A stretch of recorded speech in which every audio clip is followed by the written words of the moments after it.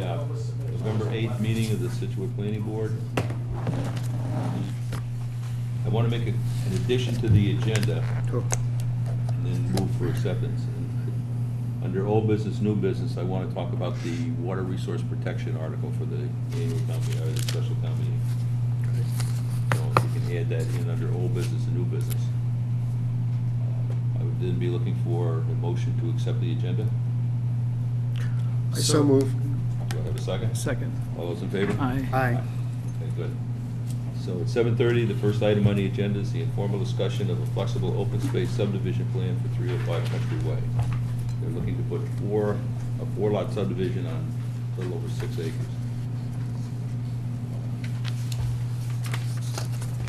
Greg, why don't you introduce you, the team, and Sure.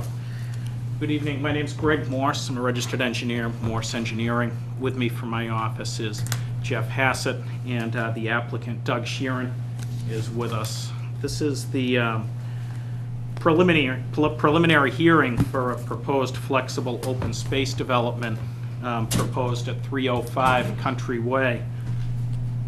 What we're proposing here is a four-lot subdivision, and what I want to do is go over the existing site. I'll show you our conventional yield, and I'll show you our flexible open space layout. So, in looking at the plan that's on the board, this is the conventional density sketch plan, and what you'll see is this is Country Way off to the east. To the north, we have developed residential property. To the south, we have developed residential properties. To the west, we have a wetland that's on our site. This ultimately is a wetland that's tributary to the reservoir, which is off the plan further down here.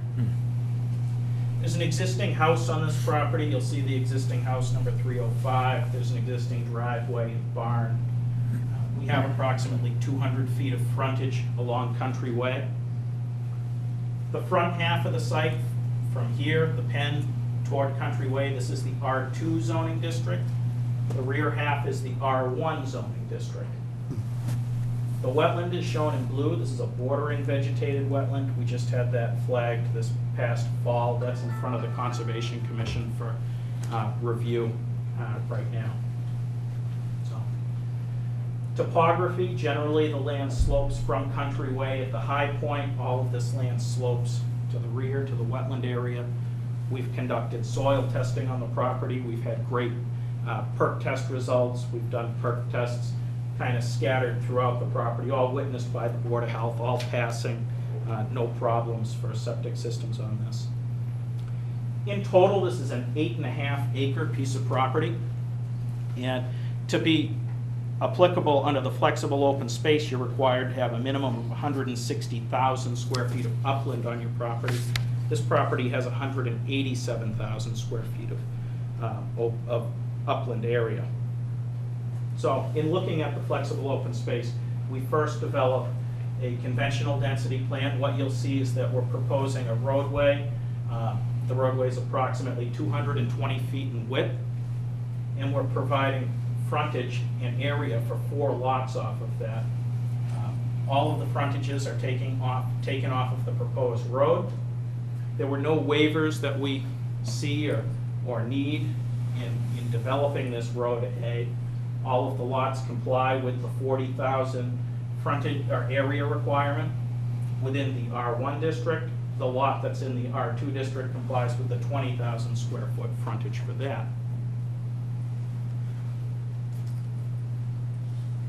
What we would propose to do is build this plan. This is the flexible open space layout. And with this flexible open space, what you'll see is that the areas in green we're proposing as the open space component. We're proposing an open space here,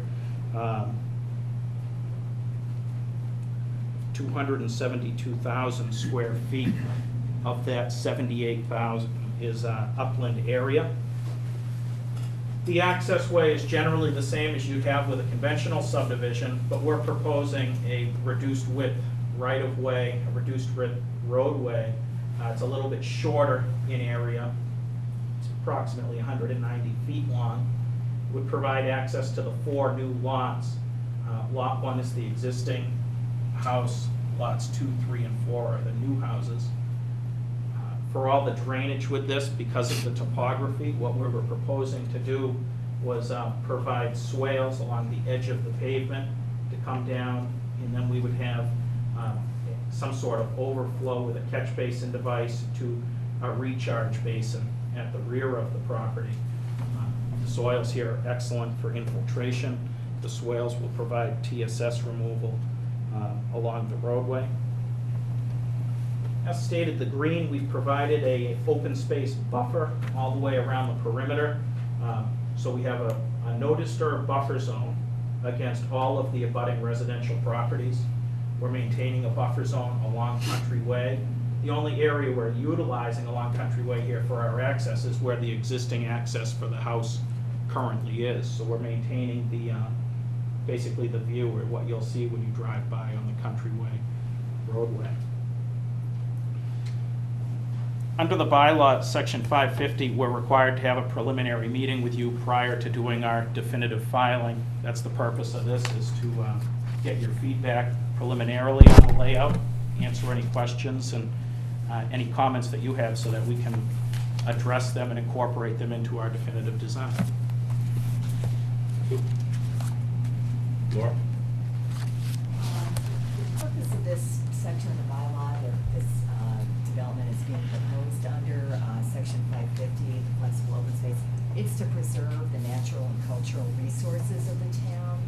And I think when you hear that, you think of some kind of grand plan, but actually, you know, you're really just dealing with a small piece of land, so it's on a somewhat small scale. And this property does have some resources. It has a house that was built in 1710 or 1720, you know, according to different sources. And if they do the flexible, it looks like there's a better chance that would be preserved, which would be, you know, a nice thing for the town. And the flexible also allows a lot of open space to be preserved. I'm not sure if you want to look at maybe having a little more preserved on the south side. There's just a little thin strip there.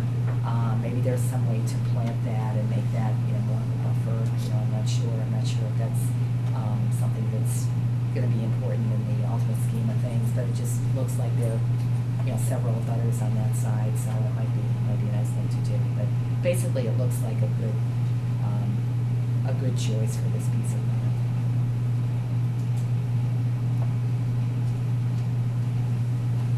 Okay. Richard?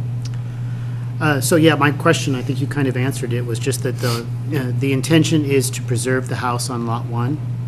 Well, right now, we have it so that the house would comply with the setbacks. It is in pretty tough shape. I can't guarantee that we're gonna keep it, but it would comply with all of the setbacks. I think my applicant just purchased the property. I don't know if he's done a thorough analysis on whether or not it would come down or not. The property also has a new septic system that was recently installed, and that can be preserved as well. That's the leaching field over to the, on my map, kind of Correct. down to the left. Okay. The other question I just had was, I know for a lot of these flexible open space plans, we have a public or a community component. As Laura mentioned, you know, preserving the open space is a huge factor. But are there any other ideas that you've explored about, like for a trail, or I mean, I don't know what this connects to, or if there's if you could actually have a trail back to that area, or a sidewalk. I don't know if this actually is in the area of the sidewalk that's proposed for Country Way, is it, Laura?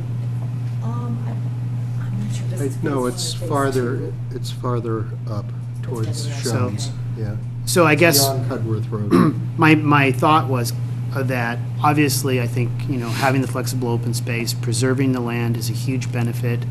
I just was curious to see if there were other things that could be incorporated that wouldn't be too crazy, such as potentially a trail or a sidewalk, those types of amenities we've typically done in the past for these kinds of developments. The current proposal doesn't have any trails or sidewalks in it, just because there's no sidewalks along Country Way. But I mean, I think we'd certainly be open to maybe doing a trail through the open space pieces of this property, something we could probably incorporate fairly easily. Okay. Yeah, I don't think I have any other particular questions. Dan? Yeah, that was my main question about the public access piece of it, and I'm not quite sure what else is in the area. I think most of that area behind the property is wetlands and restricted and that, so it may be something that like long-term could be tied into something else. I don't know what else is there right now, probably not much. But I'd like to preserve that opportunity anyway. I'm not sure about putting in a trail right now or just making sure that when we approve it, we make sure there's a public access Public component to it, right-of-way, yeah. maybe in the future to do something with it. And then at the end of the cul-de-sac, the crosshatch green area, I'm not understanding, what is that? The circle? That's area within the cul-de-sac or within the right-of-way that, in the flexible open space scenario, wouldn't be developed. So basically, if you look at the, Oh, I see, okay. in a standard subdivision, we'd have to clear all the way up to the outside of the pavement. Over in this scenario here, we're proposing a hammerhead turnaround. I see. Oh, okay. So it preserves that much more. So it's just for calculation Just for purposes. calculation. So that wasn't, And that area is currently vegetated as well. That makes sense. And you're showing, I guess, the house on Lot 4 is within the 100-foot buffer, so you'd have to go to Concom and deal with that. These are all, and you're showing, these have the septic fields, I see, so that one's in front, outside of the 100-foot Yeah, all of the. on Lot all- 4. Yeah, all of the septic systems are outside the 100-foot wetland buffer zone. You're right, a portion of the house for Lot 4 is in the 100-foot buffer. Typically, conservation has a 50-foot no disturb. The project complies with that 100%. All of the roadway is outside of conservation's 100-foot buffer zone. Okay. I guess on that one, I guess when we get to that point, I just want to pay attention to the drainage and everything in that area and the drainage plan and make sure that's really well thought out with the driveway and everything and try to minimize that as much as possible. But I don't see an issue with it. I mean, it looks like a nice plan, so I think the public access, we can maybe talk about more what makes sense. I'm not positive based on where it's located on Country Way that even if there were a trail there, anybody would use it versus just preserving the opportunity down the road for some, master plan of that open area to come in and put something there in the future. That's more what I'm thinking of, because there's nowhere to park here. And In the grand scheme, if you zoomed out, this abuts on the back piece here, the Bonger Zone land, which is essentially, a lot of it's all undeveloped land off of Williamsburg Lane. right. And so, it is part of a bigger piece that's behind us. Yeah, and a lot of that's restricted now, I think. So, I mean, maybe when you come back in, or maybe we could look at that, maybe an aerial of what else is there, so we get a better feel for what long-term opportunities might be there. Sure. That's all I have. Thank you. Bob? Yeah, I think that's a good idea, if we could see a little bit of a sort of macro of this area. And also include houses along the southern property line, even if they're only located from the tax assessor's map, just to get a feel for how close they are, where their backyards are relative to your property and the proposed clearing, that kind of thing. Even just like a Google Earth or something like that, zoom out. absolutely. Yeah. Yep. You want to see it? good to see. What's that? Said, do you want to see it right now? Yeah, Oh, can you project it? electronic geniuses. No, I think it's a good plan, too. I very much like the idea. I know what you mean about the house. I've looked at it. It's a neat old house, but it's in tough shape, yeah. The barn's kind of neat, but that's in tougher shape. Yeah. But yes, I think basically this is a good use of that property. I know that several years ago, it was a subdivision similar to this one was proposed on the land. But yeah, back in 1989, the Scituate Planning Board did approve a 3-lot subdivision on this property. It was never constructed. Right. But, a couple of other things I just want to point out, and I'll submit these calculations, this letter for the record, but, under a conventional development of this property, you look at, we would estimate we're going to have approximately 31,000 square feet of impervious under a conventional layout. With the flexible open space, we're down to just under 20,000 square feet. So it's a 30% reduction in impervious surface.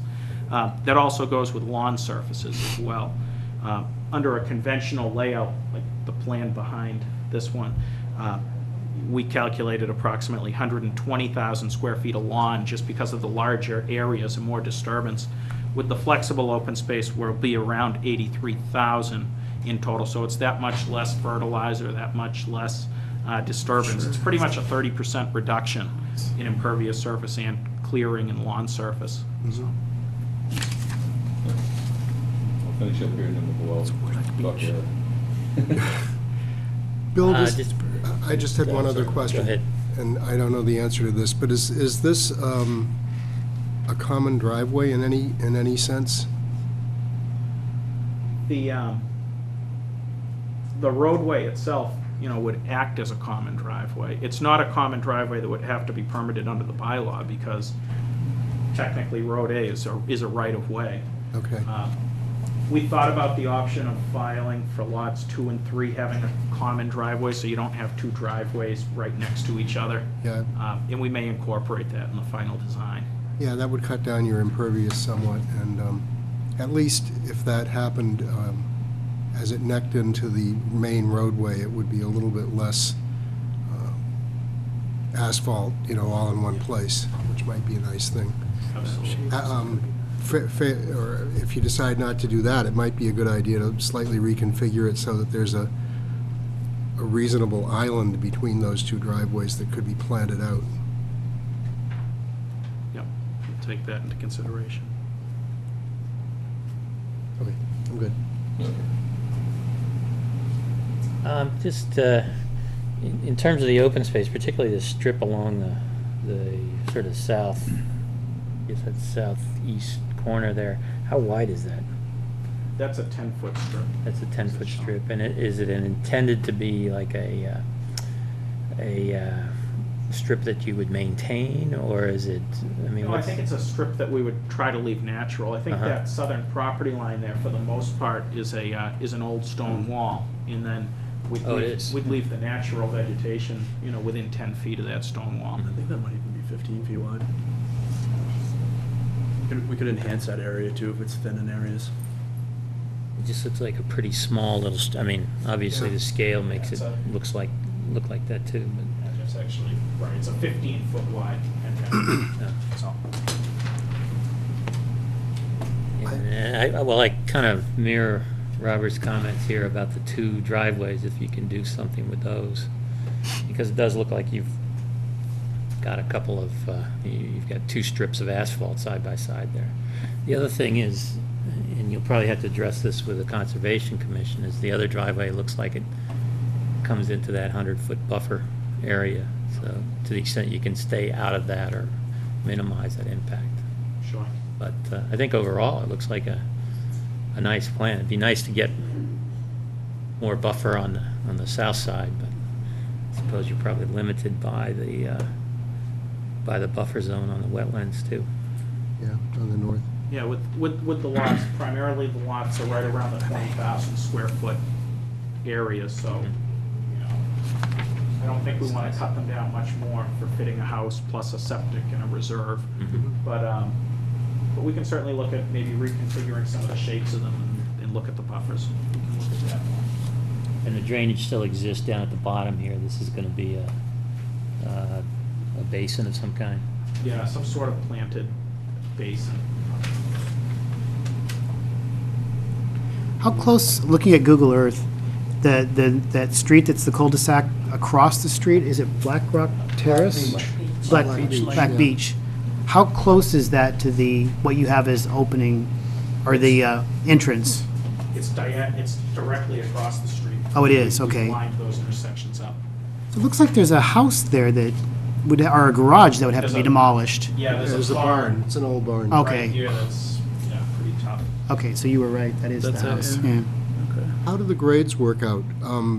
Do you have to clear cut this, or can you leave some trees depending on, what might? For the most part, all of the area proposed for the road is already cut. It's already clear cut. It's kind of maintained as field, so I Right. don't think there'll be any clearing for that. Right here. Yeah.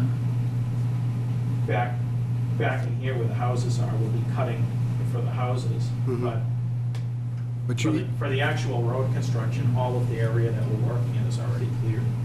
okay. And you don't have to markedly change grading throughout the parcel to get things to work.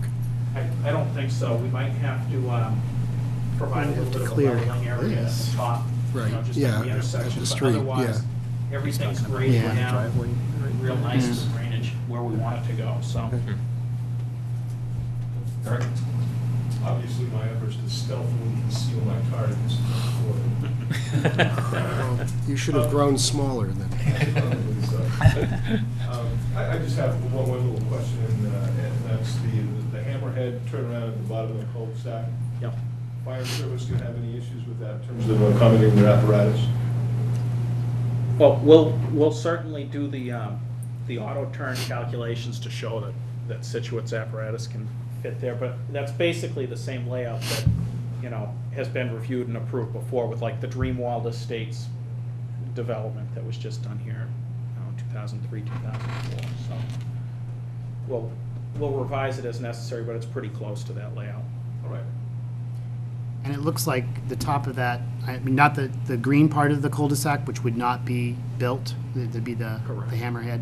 Like directly, at least according to this, it almost looks like just beyond those trees is the neighbor's pool.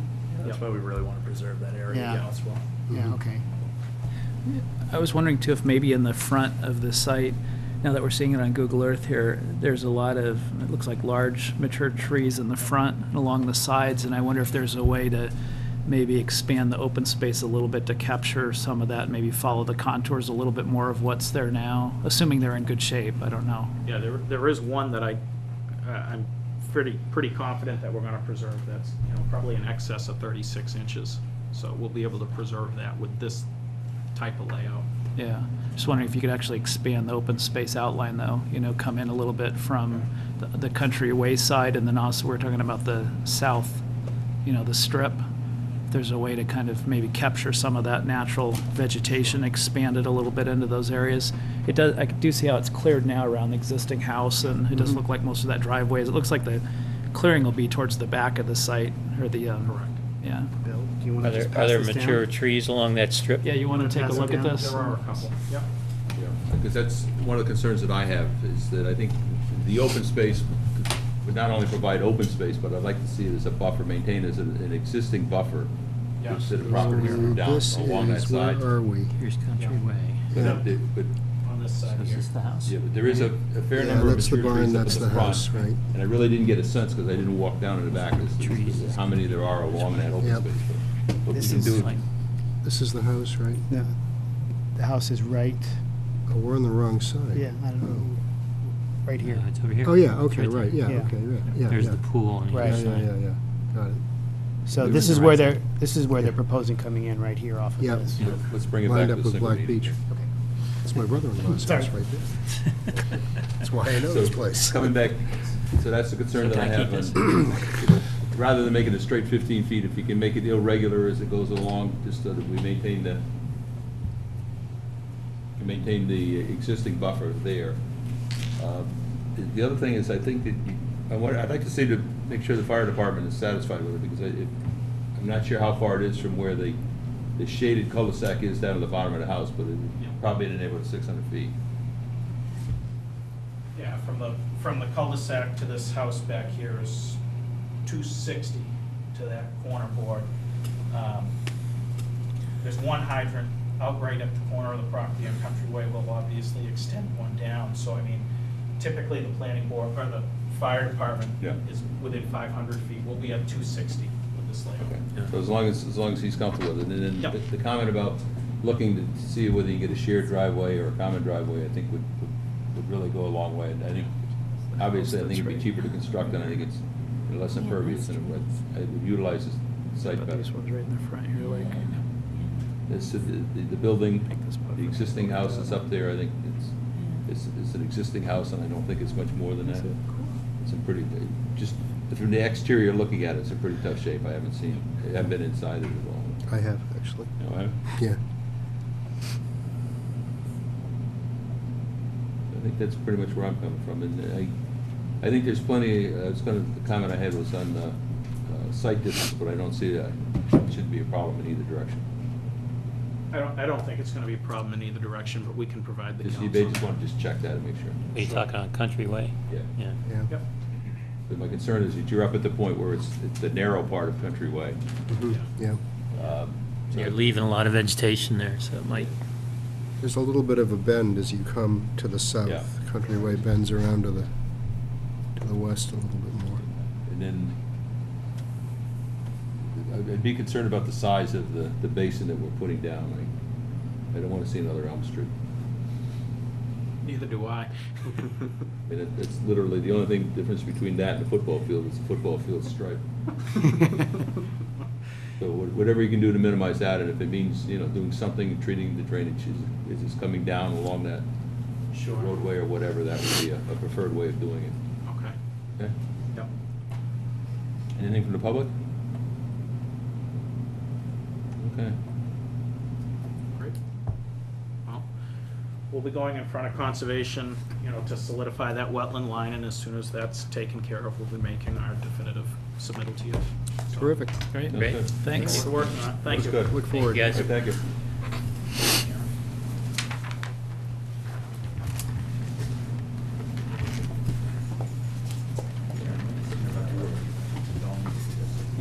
Just saying, we're gonna have to cut a hole in here. I was wondering why Richard was so anxious to move to the other side of the gas. How are you? Well, we need a yourself? large screen to put up on the back so that when you, So that we know what we look like. we don't know, so when he's Googling Earth, then we can. Oh. Oh, that. I was at Springfield, and they'll have the, right on their desk, they have a They have technology. Screen. now, it's Oh, just yeah. No, frightening. they do that in Wellesley, too. nice Every would that be? member has their own Yeah. laptop. Provided by the Pop up. town? Yes. They don't get to take it home. You do get to, or you don't? No, you don't. I suppose if you're doing town business, you could. Yeah, I mean, why not? We have a digital projector here, don't we? So Yes, Yeah, we so do. we could we could project right there on the wall. Yeah, particularly if we have wireless. You do that. Well, Richard, is there wireless Okay, here? let's go, Richard. There is, but Laura won't give me access.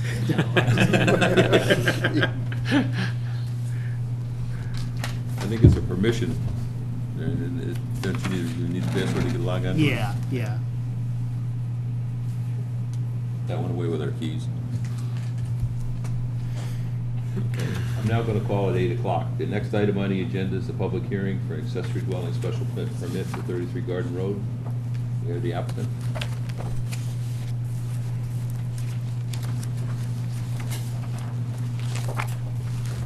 Reintroduce yourself, we haven't seen you for about a month or so.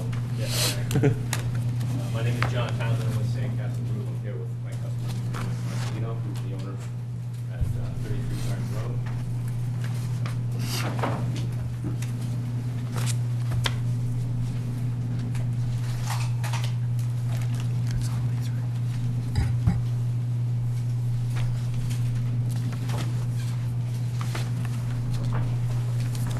Page 54. The proposal, as you probably recall, is a accessory dwelling. Can we turn that so that, have you people had a chance to take a look at it? Oh, okay. That's good.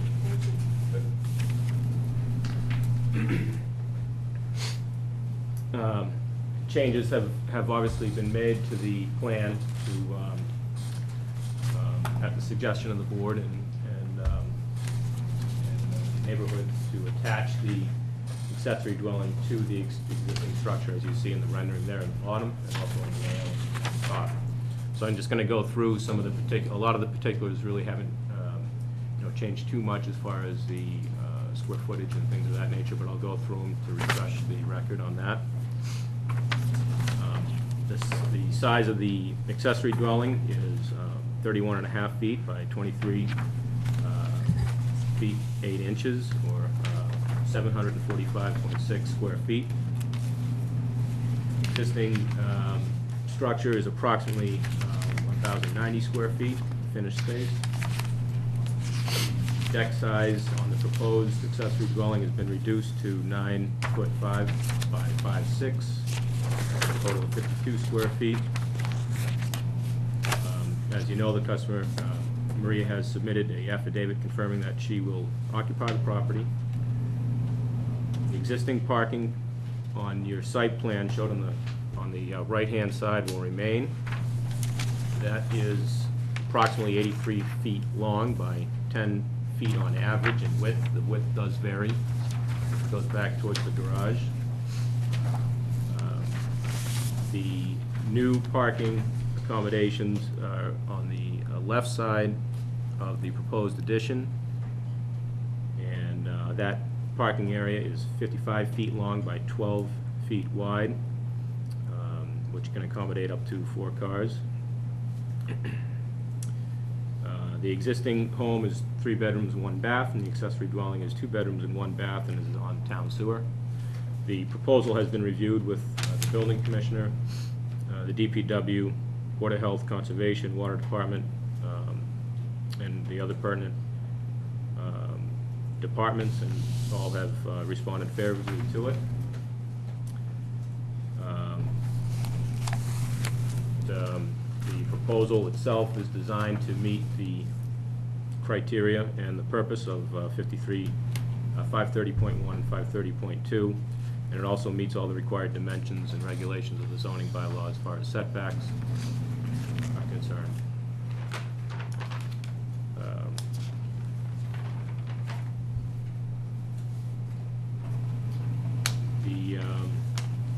As I mentioned, the plan and layout have been amended, as you see there, to show the accessory dwelling being attached to the existing. And I think that clearly addresses the concern that was voiced at the last meeting or with the previous submittal for this accessory dwelling project. I would like to say that we have had distributed letters to the concerned parties that were at the initial meeting for this property, and to discuss further, and I think decided to take that opportunity for tonight. So with that, if you have any questions for myself or Maria. I think we're all set right now. Laura? This is a reapplication. The first application was submitted in June, and the applicant withdrew it in August of this past year. The reason being that I think there was a lot of discussion about how these structures really worked with the lots in terms of some of the bylaw. Some of the criteria in the bylaw are very kind of objective, like the 750 square feet, 2 parking spaces. Other criteria are more subjective. The bylaw wants the accessory dwelling to be designed so the appearance is, they say unchanged as much as feasibly possible from the original. And I think the way that's done sometimes is by orienting the building so that if there's an addition, it's just sort of blends with the house. It's the same style, the windows are in the same plane, that type of thing.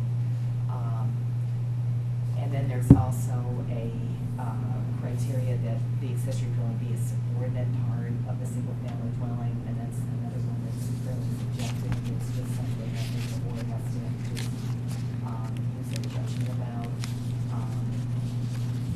So I think, given that the primary dwelling is only a little over 1,000 square feet, and the accessory is almost 750 square feet, they're sort of comparable size. It's kind of a challenge to do this, but I don't know how the board's gonna look at it. So those are my thoughts on it. I also wanted to mention that the water department did want the water service upgraded, because the service is there now is like a 3/4 inch, and we wanted to upgrade to an inch. So that, Richard, I'm going to give you a break. I'm going to start at the other end. that's all right. You're up, sir. And I let Eric, because you guys have been involved in this for a while, and I'd like to hear what you guys have been talking about. Laura, did you say, did I hear correctly that the main structure is about 1,000 square feet? 1,052, I think that's what he had. Yeah, Well, I believe the assessor's card says 1,090. Okay, well, as I read 530.2 sub F, it looks like as big as you can go is about 400 square feet on your accessory dwelling. Am I missing something there? You can go, it's the greater of 40% or 750, I think. That's right. Yeah, I confirmed that with And are you at 750 then right now? 745. 745? My other question is, hearing what Laura had to say is that,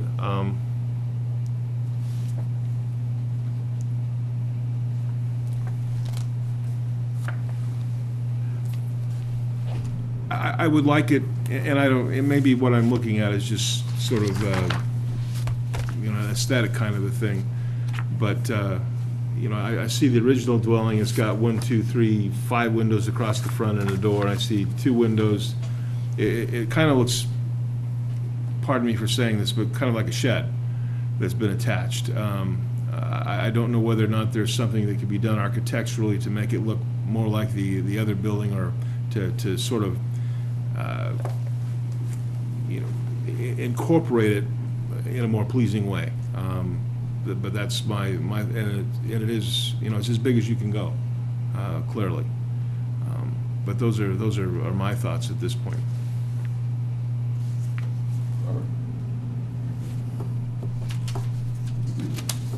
I guess one of the things I'd ask would be, is there going to be, or do you contemplate work on the existing building as a part of the project? Yes, the existing tenants in the existing building have been notified that, they're just to find other housing, and the plan is to build if approved, the accessory dwelling, so that Maria can move in and renovate the existing structure, and also, bring it up to the newer quality that the addition will be. Good, okay. I think that's important. I appreciate what Eric says. I think you've got to remember, though, that this is one view. And as you see this coming down the street, for example, you're going to pan around it. You're going to see the perhaps more attractive end of the new addition, and then a different view of the side of the house. Isn't that the street view? It is, but as I say, as you come down the street, you're not standing in one place. You're gonna pan around that entire You actually get a lot three-dimensional from the house. side of that building.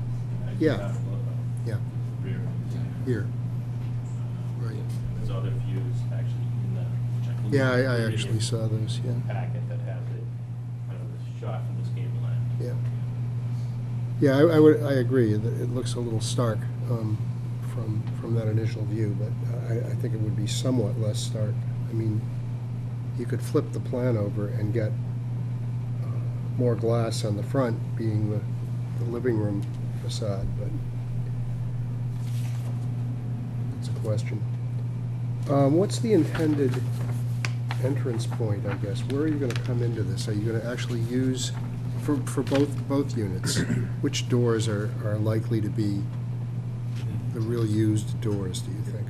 Primary, the primary door for the accessory dwelling would be the one adjacent to the living room and kitchen on the left-hand gable. Okay, yeah. That's where the driveway leads to. Mm-hmm. And for the existing, they would use their current entrance, which is right in front of. Right in the front? Yep. Okay, Secondary means through the connector. yep.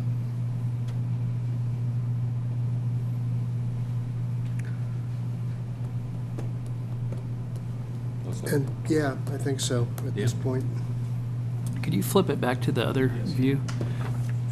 Yeah, I guess the comment about, looking at the front of the accessory dwelling, I mean, part of this is that it's supposed to be clearly subordinate to the main part of the house, so in a way, when I look at it, it does sort of look like an attached garage, which I think is actually good, because it does make it seem more subordinate. My comment is going to be more towards maybe making both of the windows in the front small and maybe putting more landscaping there, and possibly consider rotating it to have less width on the front. But I mean, I think it's much better than before when it was detached. It looked like two houses. And the connection makes sense because if you had someone, an elderly parent or something living on one half, you can go in between the two. So I think that part of it makes a lot of sense. And that's sort of the intent, I think, of the accessory, is to have those possibilities for alternate types of housing and things like that. So I like that part of it.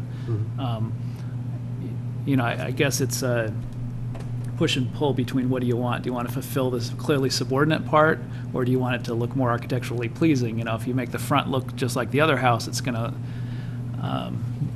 not be as clearly subordinate to the rest of the house. I tend to, when I look at it, I guess, I tend to wonder if we should maybe consider, see the connection that the kind of breezeway between the two, if you push the whole thing back so that it connects to the other bedroom, you basically push the accessory dwelling back, it goes back into the backyard more, it would get it that much further from the street and make it look that much more subordinate. I don't think it would affect your plan very much.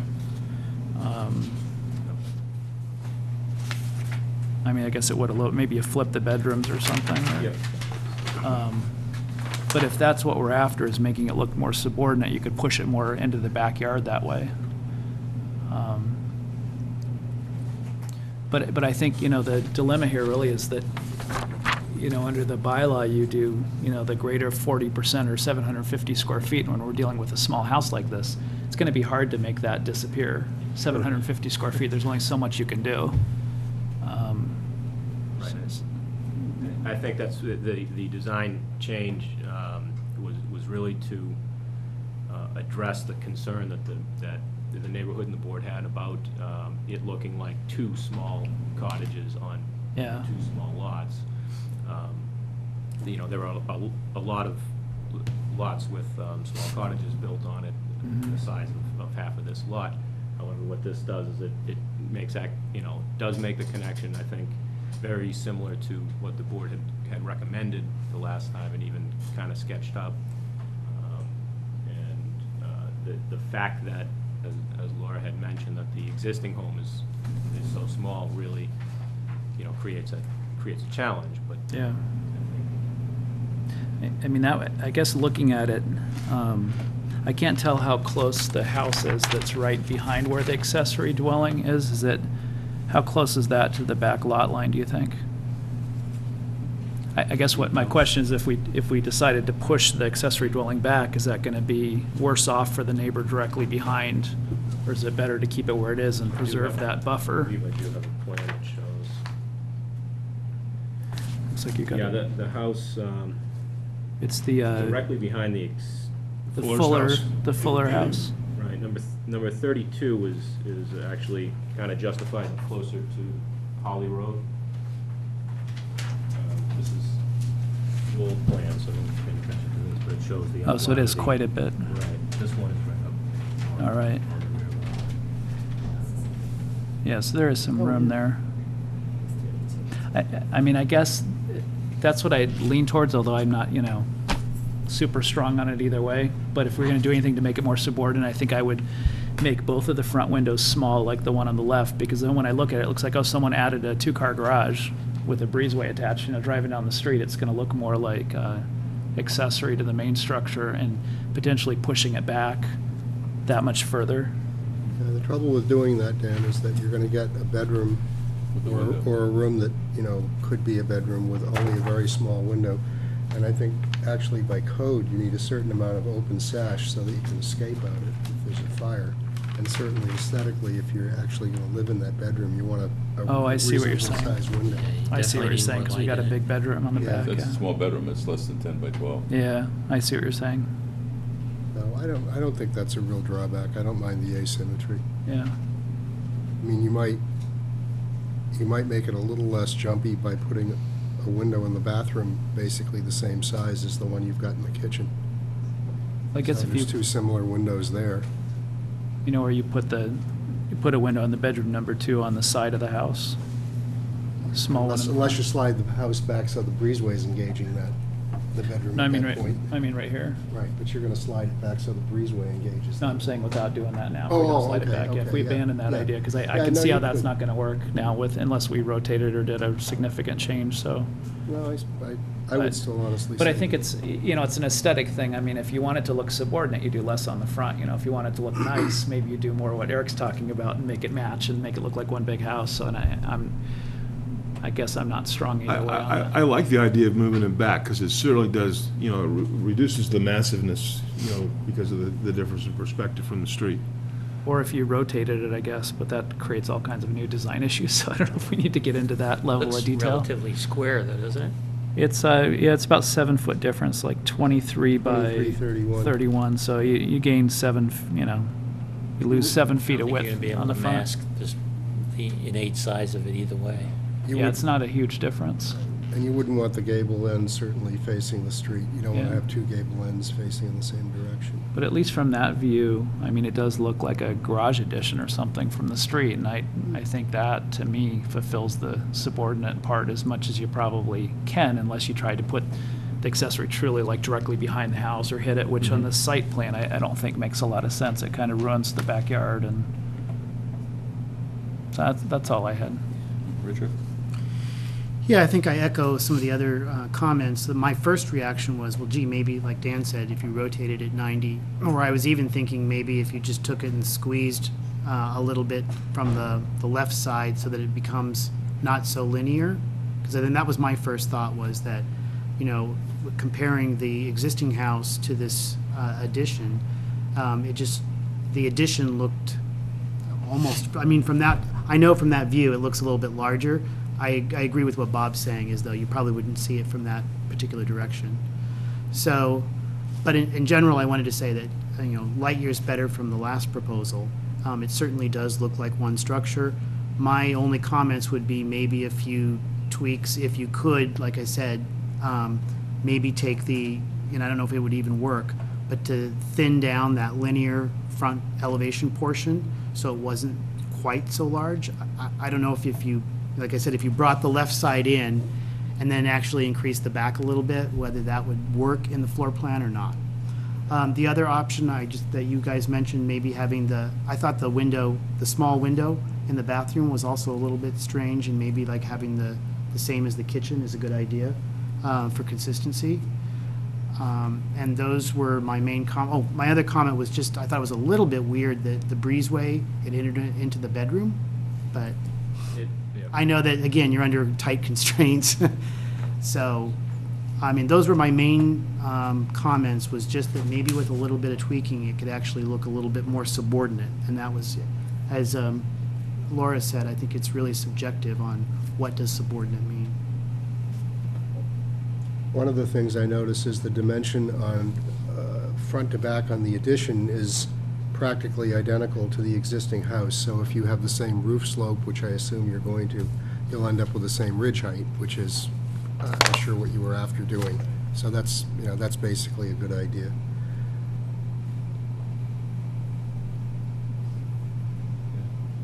What's that? Yeah, no further comments. Questions from the public? Oh, yeah. Introduce yourself and then, Susan Elias, at number 40 Garden. Since they rotated the house from the last plan, it looks even less subordinate to me. I believe the dimensions of the width of the accessory dwelling is actually wider than the current dwelling. So to me, it looks even bigger, less subordinate, if that's the right way to say it. That's one of my comments. The other thing is, one of the criteria were that the building was not, the appearance of the building remained unchanged as much as feasibly possible. To me, that's quite different. I mean, that really changes the look of it drastically in my mind. Again, it looks less subordinate to me than the first plan. And then there were a few small things that I felt were, I mean, maybe I'm nitpicking, but with the regs, one of the things says any new exterior stairs are not should be on the side or the rear of the house. And they're not. It seems to me now that by putting that breezeway thing in there, that now you have the stairs in the front rather than the side or the rear.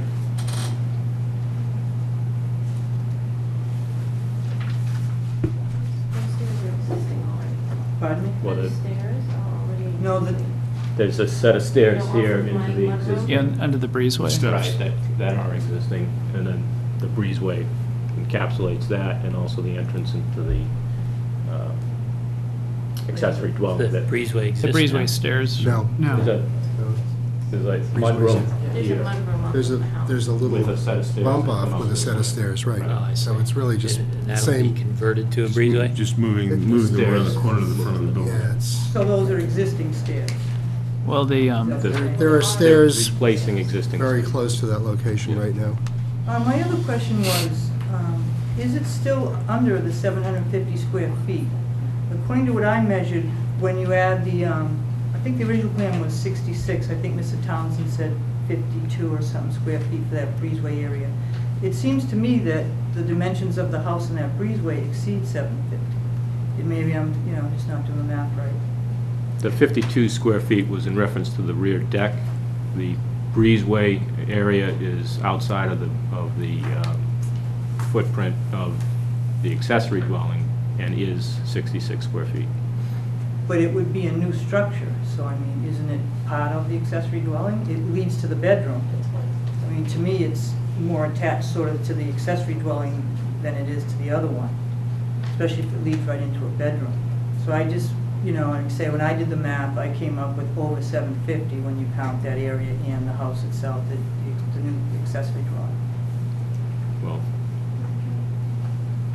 I mean, if that's an issue, she could build that as of right, and any approval could be. Build that and then build it. Right. The accessory dwelling. I'm sorry, what was that, Colin? The point that he was making was that he could, as a matter of right, he could build the connector, if you would, right? And he could build that and then come in and then build the accessory dwelling, so that would. so basically, it's not really part of the accessory square foot that we have to count. It's more of a design issue.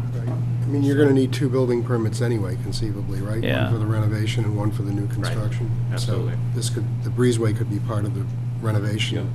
So it's really not it doesn't violate the square footage the way it is now. I thought that was part of the new, But it's still a design issue. You could still say, why do we need the breezeway? It's a design issue. If we think that makes it not subordinate enough, or we could look at it from that angle. yeah, and I guess the whole subordinate thing still bothers me because by turning the house, rotating it, the width of the new dwelling is wider than the house. So as you drive by in appearances, it looks bigger to me. I mean, when I look at those schematics and those photos, it looks bigger, and in fact, it measures bigger. So those are all my comments. Thank you. Okay. I think that was what we were talking about, if there was a way to, it's going to be hard, but if you could skinny up the kitchen and living room and go back a little further, but I think based on these dimensions, there's not a lot of room to do that.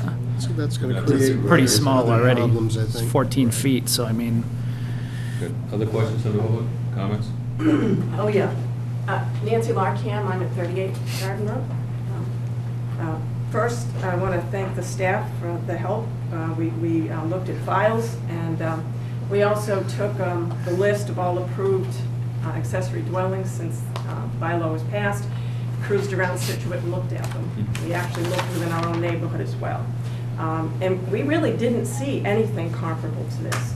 And despite the breezeway, which is really a covered breezeway, it still looks like two buildings. Notwithstanding the 1,000 square feet for the primary building and the maximum of 750, it still looks like two buildings on a very tiny lot. And with the addition of the driveway on either side, it also contributes to it looking like two separate buildings. It looks like any condo, a duplex you've ever seen.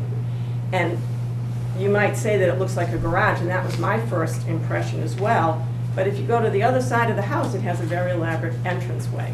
So it does not look like an addition. And at the last hearing, for the last application, there was an awful lot of discussion around making this attached, making it look like one building. And as we looked around at different things, especially the two properties on Fay Street, 25 and 24, they look like larger homes with the accessory dwelling, which is attached to the wall, not just a thin little breezeway, which doesn't seem to meet at least the suggestions that were made by the planning board at the last meeting, and certainly what the abutters could, enthusiastically support. So that was, a major concern that we had.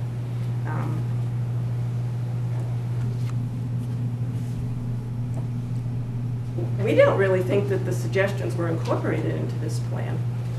I mean, there was a lot of talk about a wall and having a wall, and unless that's what you all meant, but that we expected to see something quite different and more in keeping with what we saw in other prior approved accessory dwellings. I would also add that, if this kind of a model is approved, it appears to be one of the first, and this has implications for all of our double lots on our street, of which I think we have 8, so that 8 people could do exactly the same thing. Now we've got double driveways on these small lots entering the traffic flow. Those are the concerns that we have. I think that's all I have to say at the moment. Okay. Next. Okay, I just want to reiterate. We need to know who you are. Oh, I'm sorry, Barbara McFadden. I live right next door. Okay. 35 Garden Road. Mr. Monger last time said the bylaw is not meant to be a way to have a second house on a lot. And that's what it is. It's 2 houses with a breezeway. It's clearly 2 single-family houses on a lot that's 10,000 square foot and is supposed to have 1 single-family house. What we said as a neighborhood is if she wanted to move her parents in or all the other reasons that people ask for a special permit, that would require something really different than that. And if she wanted to put an addition on her house, an addition which would be much smaller square foot than 750 plus the 66 for the breezeway, to accommodate that, we would be fine with that. That's what we were saying. We weren't saying that we approved putting 2 single-family dwellings on a 10,000 square foot lot, because in our neighborhood, it would be disastrous. And nowhere, we drove all over Scituate. I looked back at the records for all R3s since 1992 when this law was passed, when the new zoning thing happened. And nowhere did I see anything on a lot that small with an accessory dwelling that big that wasn't like already a footprint, like a carriage house or a garage that was completed or something. This is entirely different than anything that we looked at. And we tried to find, we were really interested when you all said additions with a common wall. We thought, oh, let's go see what that looks like around here. And it doesn't look like that. And I'm very upset about it. Thank you. Anybody else? Jean Briette from 38 Garden Road, if I may. These are the next street over. I don't know if I could share these with you. Fay Street is 1 street over, and there are 2 houses exactly opposite each other that you approved in 2005 and 2004. And I think this is what we were talking about, is this is the main house, and this is the attached, and it has a shared wall. There's no breezeway. It really does look like an accessory, an integral part. And this is sort of what we were expecting to see, and it fits in our neighborhood. These are right next door, the next street over, and they're opposite to each other. So this is an accessory. Yes, this is, Yeah, that's an accessory, and this is an accessory. this is the main, It'd be like taking. the Pretty angle. good size. Yeah, this one is good. This is a triple lot, actually. This is good size. So this is that plan eliminating the breezeway, basically. Yeah, one of those is a 16,000 square foot lot. I think some of the reason we think this looks so big to us is I think that the breezeway pushes it out. And I feel like if it were adjoined with a common wall, as we talked before, it would appear much smaller. Look like a single. Because it would have an integrated roof line that would make it, And one of those properties is 15,879 square feet originally when they put the addition on, not 10,000. Yeah, and if I could repeat something that was just said, when we last met, and there was a lot of talk about making it look more attached, and talking about a common wall and soundproof walls, there were lots of good suggestions. So we expected to see something more like those photos and something closer to what was discussed at the last meeting. This doesn't look like anything that was discussed, and at the last meeting, we said we could support, as a neighborhood, we could support a plan, you know, that had a shared wall that truly looked like just a bigger house. And this doesn't look like that to me. Anybody else? I just want to add why there aren't as many of us here tonight, but this is the second night in a row that our lights went out on our street. Oh, no. So I would rather be here and so in no way should that infer that there isn't the same feelings for the group that was here the last time. And as you can see on the letter, we even had more signatures. So we do feel strongly about this. In addition to that, I think the issue of owner occupancy still remains very much a concern for us. As I looked at the files in the planning board, I didn't see anything where there wasn't a sitting owner at the time that the permit was granted, except when it was a brand new purchase, and I think there were two of those, brand new purchases or brand new renovation. So I am concerned that the applicant plans to live in the house. We just don't see that, and we're concerned about what will happen if indeed that doesn't take place. And it was mentioned, I went back and looked at the minutes, it was mentioned at the last meeting that should the applicant not reside in one of the units, that the special permit is inviolate. It's inviolate? Yeah, we actually put it as a condition on the permit. They can't have the accessory dwelling unless part of it's owner occupied. So you wouldn't need to worry about if someone's living there or not. If no one's living there, the owner, then they violate the permit that we grant And them. then what happens? Well, then it would be a zoning enforcement action, and they could. Oh, there is. I Yeah. couldn't, you know, we tried to do as much research as we could, and we couldn't really see what would actually be the repercussions of that. There was some discussion around taking legal action, that we would have to take legal action. No, yeah, it'd be like anything. It'd be a violation of the permit that we Oh, issue. Okay. I mean, we put right in all of our accessory dwellings. Yep. It has to be, one part has to be owner occupied for it to be valid. And if it wasn't, and it was discovered, then it would go to, I guess, to Neil first, right, as the zoning And then would it ultimately enforcement action. violate the special permit? And so you could actually remove the certificate of occupancy from the that was a- accessory and, yeah.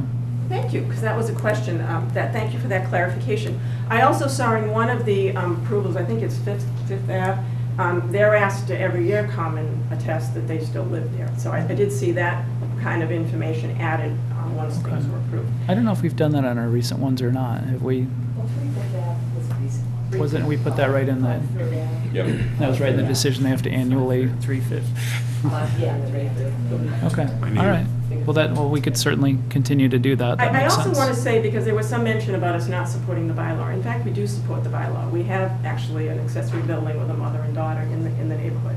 And when I went back and looked at the files and looked at the letters and saw as people wrote their purpose, clearly people were living there, want to stay, have to build in-law apartments, need a little extra income. They're long-term residents in the home. And so we do support it. We just don't support this project the way it's being presented.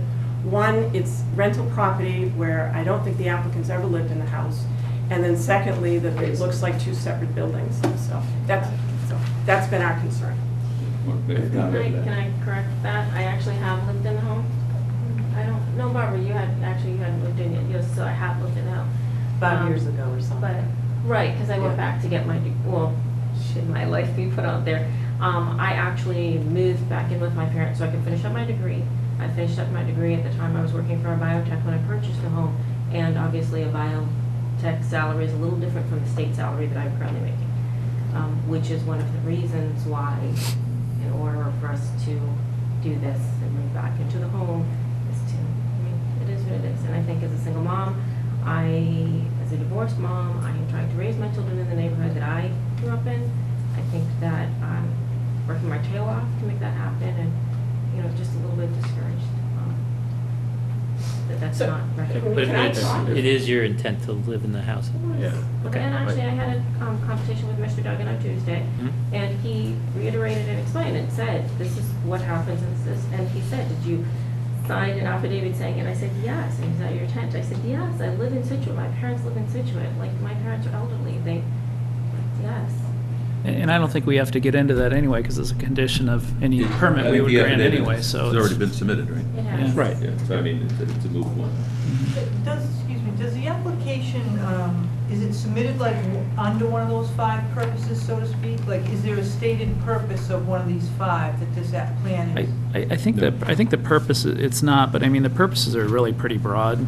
It's meant to capture a lot of things. I mean, like, one of them is so general, I think it's pretty easy to fulfill the purposes. I mean, one is just to provide a variety of housing. So, I mean, it's... For residents. of Affordable Scituate. housing. No, this isn't an affordable accessory, this is a Residents. regular, so like... Workers, So, I think. so like, you know, it could Affordability be is sort of addressed any under one of A. these purposes, and one just says to provide a variety of types of housing to meet the needs of residents and workers. So it's drafted very broadly, it's very easy to fulfill the purpose. We don't have to say you have to do it because, you know, you're maintaining it for a parent or something, you know, it doesn't have to fit into one of those boxes, so. And that's, may I address that? But if the intent were to, like, you know, if the intent were shown to be, you know, they're gonna rent out 2 separate ones and not live there, then yeah. But That's that, been our concern. if it's something like that, yeah, That's been our but I think, you know, we have an affidavit, she said she's gonna live there, it would be a condition of the permit, actually would be illegal if she or the owner of the property didn't live there, then they could shut down the accessory part of it, so. Does that language kind of stay with the house in perpetuity, so to speak? Yeah, it's a permit, it's actually a permit for the construction that Deed goes with it, restriction. so, yeah. it's- Goes on the deed, it's registered. But I'm just concerned that 8 people on our street can say they have a need to be able to stay in their house, and so they want to build a whole nother house, just like it next door, but they'll put a little breezeway so they can rent it out. And it's, I think the intention of this law was not for that. I think that if it was a tiny addition or something in our crowded neighborhood, that would be one thing, but I really am struggling with how somebody can just build another house when the bylaw strictly says you cannot do that. Because that's what it is. She's building a second house with a breezeway. She's gonna be able to rent it out. And I think it's a mistake because it's setting a terrible precedent in our block alone. And we're in a very dense part of the community anyway. Yeah, your point's made. Let me chip on. I guess when we saw it before, and we kind of sent it back to the drawing board, what I envisioned was to see something, at least in my mind, closer to what was on Fay Road, or Fay, than what's here. It really is, if I look at the breezeway, the connector, is what I call it. I mean, I really have to almost come in, close the door to open up the second door to get, literally if I'm gonna go into the bedroom, or even worse, if I'm gonna come in and go the other direction. So effectively, I've created this breezeway, which really is almost a non-utilitarian function. It's basically, other than connecting these 2 structures together. And that's the problem that I have. I still have 2 houses that are connected. But I think if we're on Fay, it ends up, they've got a common wall. That's kind of what I expected. So I see it where I've got, because you get the opportunity to where they're basically literally the same width, and sit there and have a common roof structure to bring them in so that it would match with similar as on Fay. And that's at least what I was expecting to see when it came back in. I wasn't expecting to see basically a 2-bedroom unit that has a breezeway that basically connects it to the existing house. And I fiddled around, not to the extent that, with the expertise that Bob has, or Dan, but to shift it back to see, maybe that made it, more palatable. But I really ended up, I still have this breezeway. What I need to do is to squeeze them, in my mind, I gotta squeeze them together to get rid of the breezeway. So that's kind of where I come down on Well, one thing I was thinking about is if you took the accessory dwelling, shift it back so that it aligns with the current dwelling, and then basically the roof line of the accessory dwelling comes over completely and basically does a hip into the existing dwelling. So what happens is basically, because it's shifted back, the roof line actually becomes like a covered porch for that entry into the breezeway. So therefore, the entire accessory dwelling roof structure would go sort of seamlessly as a hip into the existing. would that look more like an existing house? We I don't know still if that think makes it's sense. too It big. would, but it would space it out even more, is so that I think it would look like a large, it would look even larger than it does now. It's gonna look ridiculous. I don't think you need the breeze, I don't think you basically need the breezeway. I think you're right, Bill. If I, could I just interject one? I think there's a couple comments, and I think the size of the lot is not really, in my mind, the question. I don't think anyone was saying that the lot was too small to do an accessory dwelling. I think what we're seeing is that, I don't have the pictures that you have in front of you right now, but those are, larger homes that have accessory dwellings attached to them, probably around 750 square foot size, and really what we have is 750 on a larger. on a larger building, attached to a larger building. And I think really what we have is that Actually, Maria it's has, one, if I Sorry. can, please, what we have here is that because the existing building is just over 1,000 square feet, the owner is being, punished in this sense, because the accessory dwelling, even though it meets the criteria of the bylaw, appears to be larger, or as large, or too large for the lot or for the building. And I think that's really what we have to, be careful with, because I wouldn't want to, see Maria be unfairly punished because the existing home is small, which is what I'm getting the sense of, not just. But if you put it together with a common wall, that would eliminate the breezeway altogether.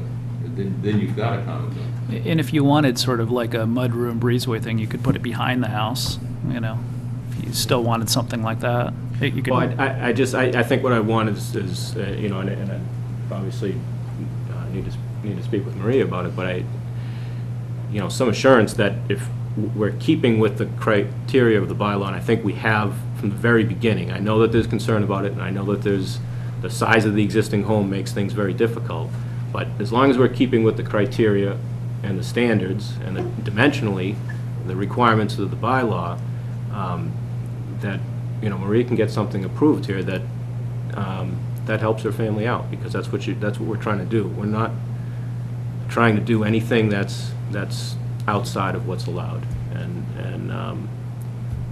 The question really is just the subordinate piece of it that is one of the criteria, so. Right.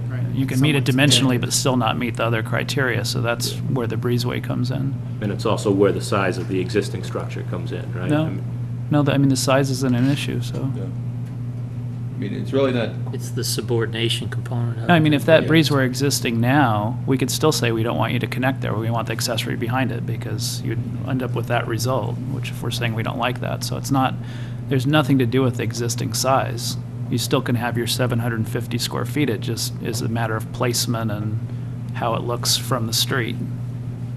If she had I don't know, I guess if she had another 500 square feet on the house, it still would be this similar issue. So is there any technical reason why you can't eliminate the breezeway and shove the entire accessory dwelling toward the main dwelling? I see you'd have to remove one window in the living room. You'd have to push it back in order to leave windows in the Yeah. living room. Because right now, it looks like it's aligned with the second window, so it'd have to be pushed back a little bit. Did you And s- then you'd, the window in the living room, and then the door, and there's a window in the kitchen. Did you see these pictures? Yeah, I just took a look at them, yep. I mean, it's So I got- guess, was there a, is The- there, the purpose of I'd sheet it back the, to clear both windows, Yeah. actually. You could sheet it back that way. You're talking about pushing it back from the street anyway. right, well, the reason for the breezeway, in addition to the connection, is it's a utilitarian space. I mean, it provides access to the basement through the bulkhead area, which is the door in the top left. The existing secondary means of egress from the existing home remains intact and connects into it. And then it allows a pass-through to the rear yard. And so it really accomplished all of the egress requirements that were needed. We've got a For small. both buildings. We've got a small room essentially with 4 doorways going in and out. Yep. That's right.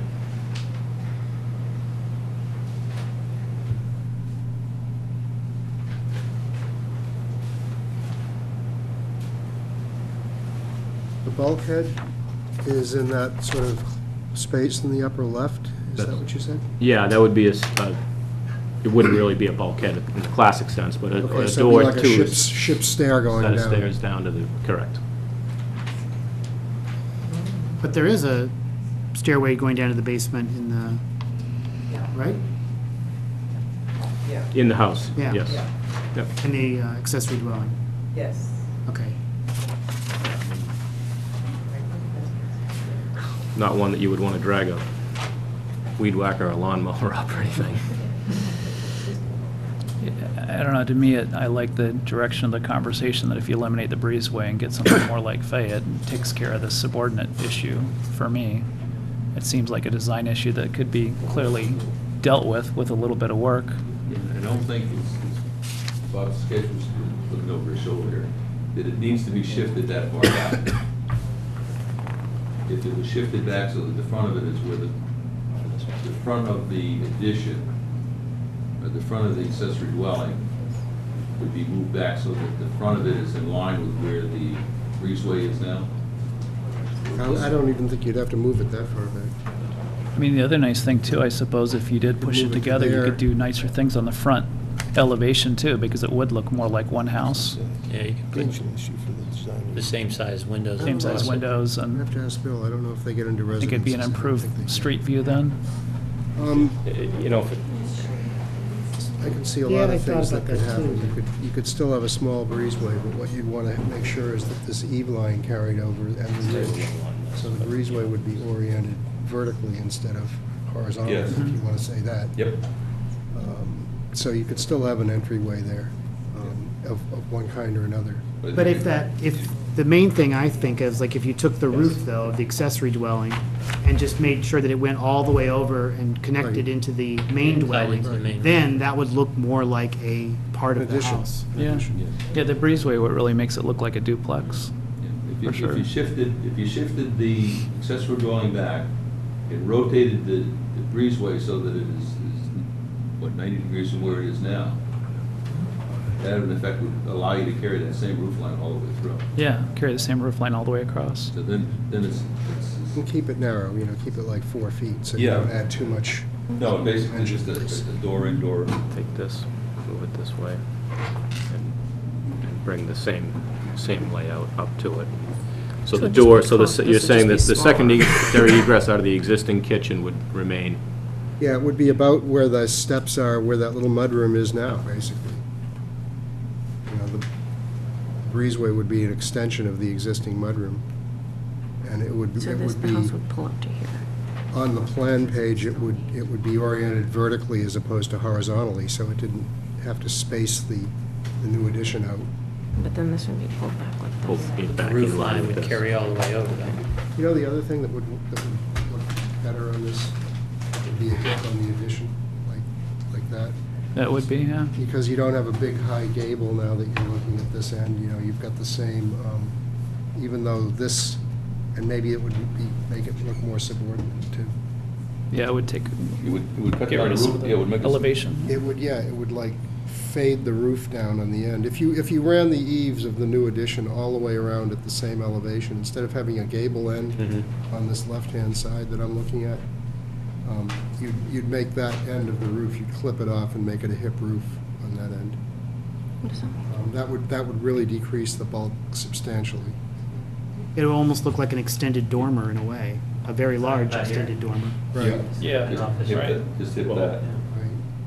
Oh, but then that. You'd be amazed how less bulky it's gonna look if you do that. You'd have a roof this way, you could maybe put the skylight in that.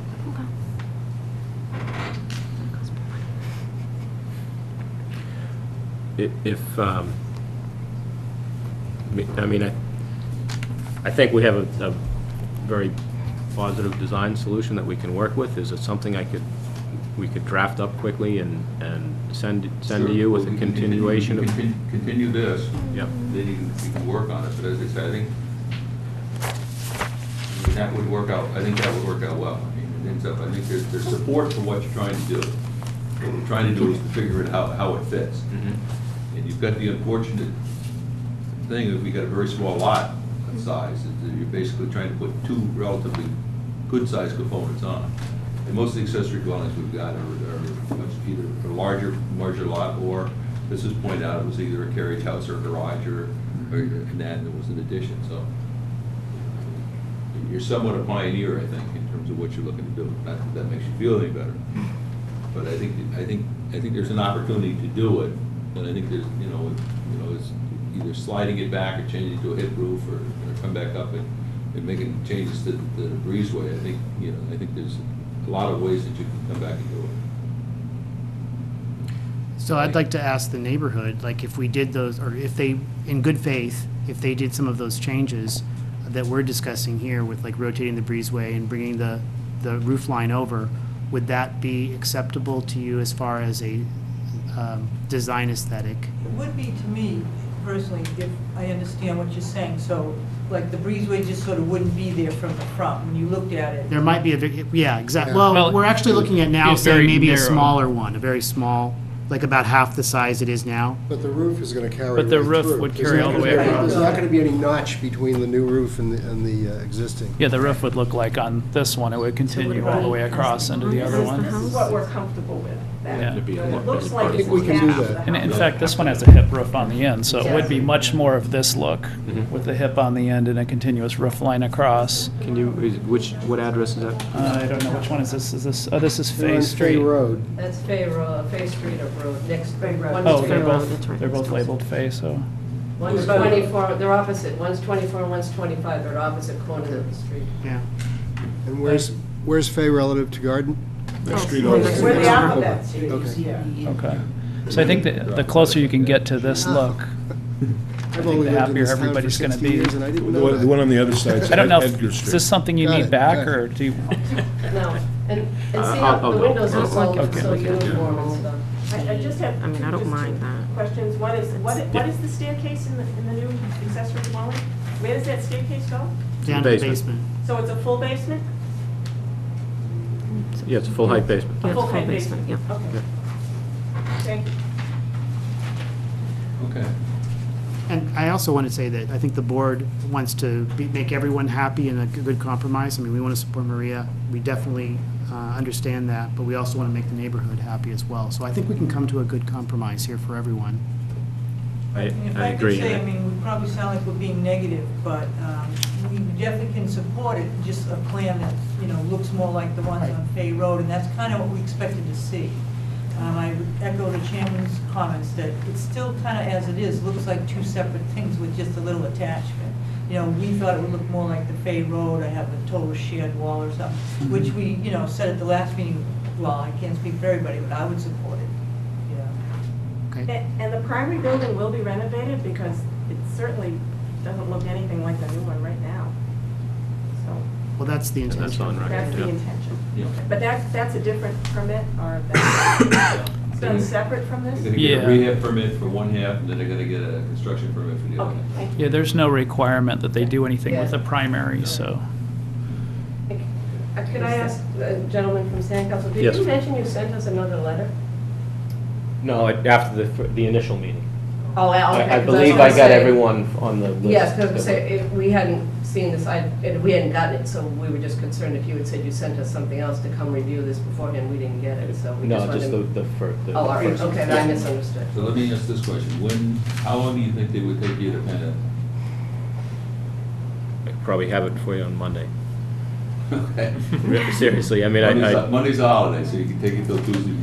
not for me. And they're gonna move the two buildings together, just so I'm clear when we're. That's what the intent is to come Okay, back so up move and them clear, and okay. move them closer together, look for a common roof line that basically, Joins. because right now you've got, Joins, connects. you've got a disconnect with the Yep. breezeway. This turns 90 degrees. It's very similar to what you did with the folded Do page. we have time on our next agenda? We're already kind of full till 9:15. Another meeting, yeah. No. Shouldn't. I think they're doing 2 a month.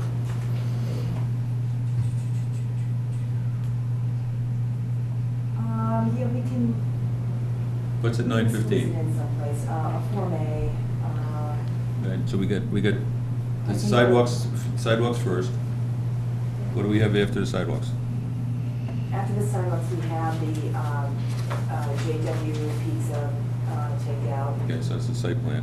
Then I threw in there some kind of a discussion about, what you all wanna see the department and yourselves do for the next year, because we really need to start thinking about that for the whole budget process and, just our own internal planning process, so we can do that. If we do that after, we could put them in after, at, And we can put them in that spot. so we can put them at, what, Okay. 8? That would be 8:30, assuming a half hour for the pizza takeout. 8:30, that would be the, what Oh, date?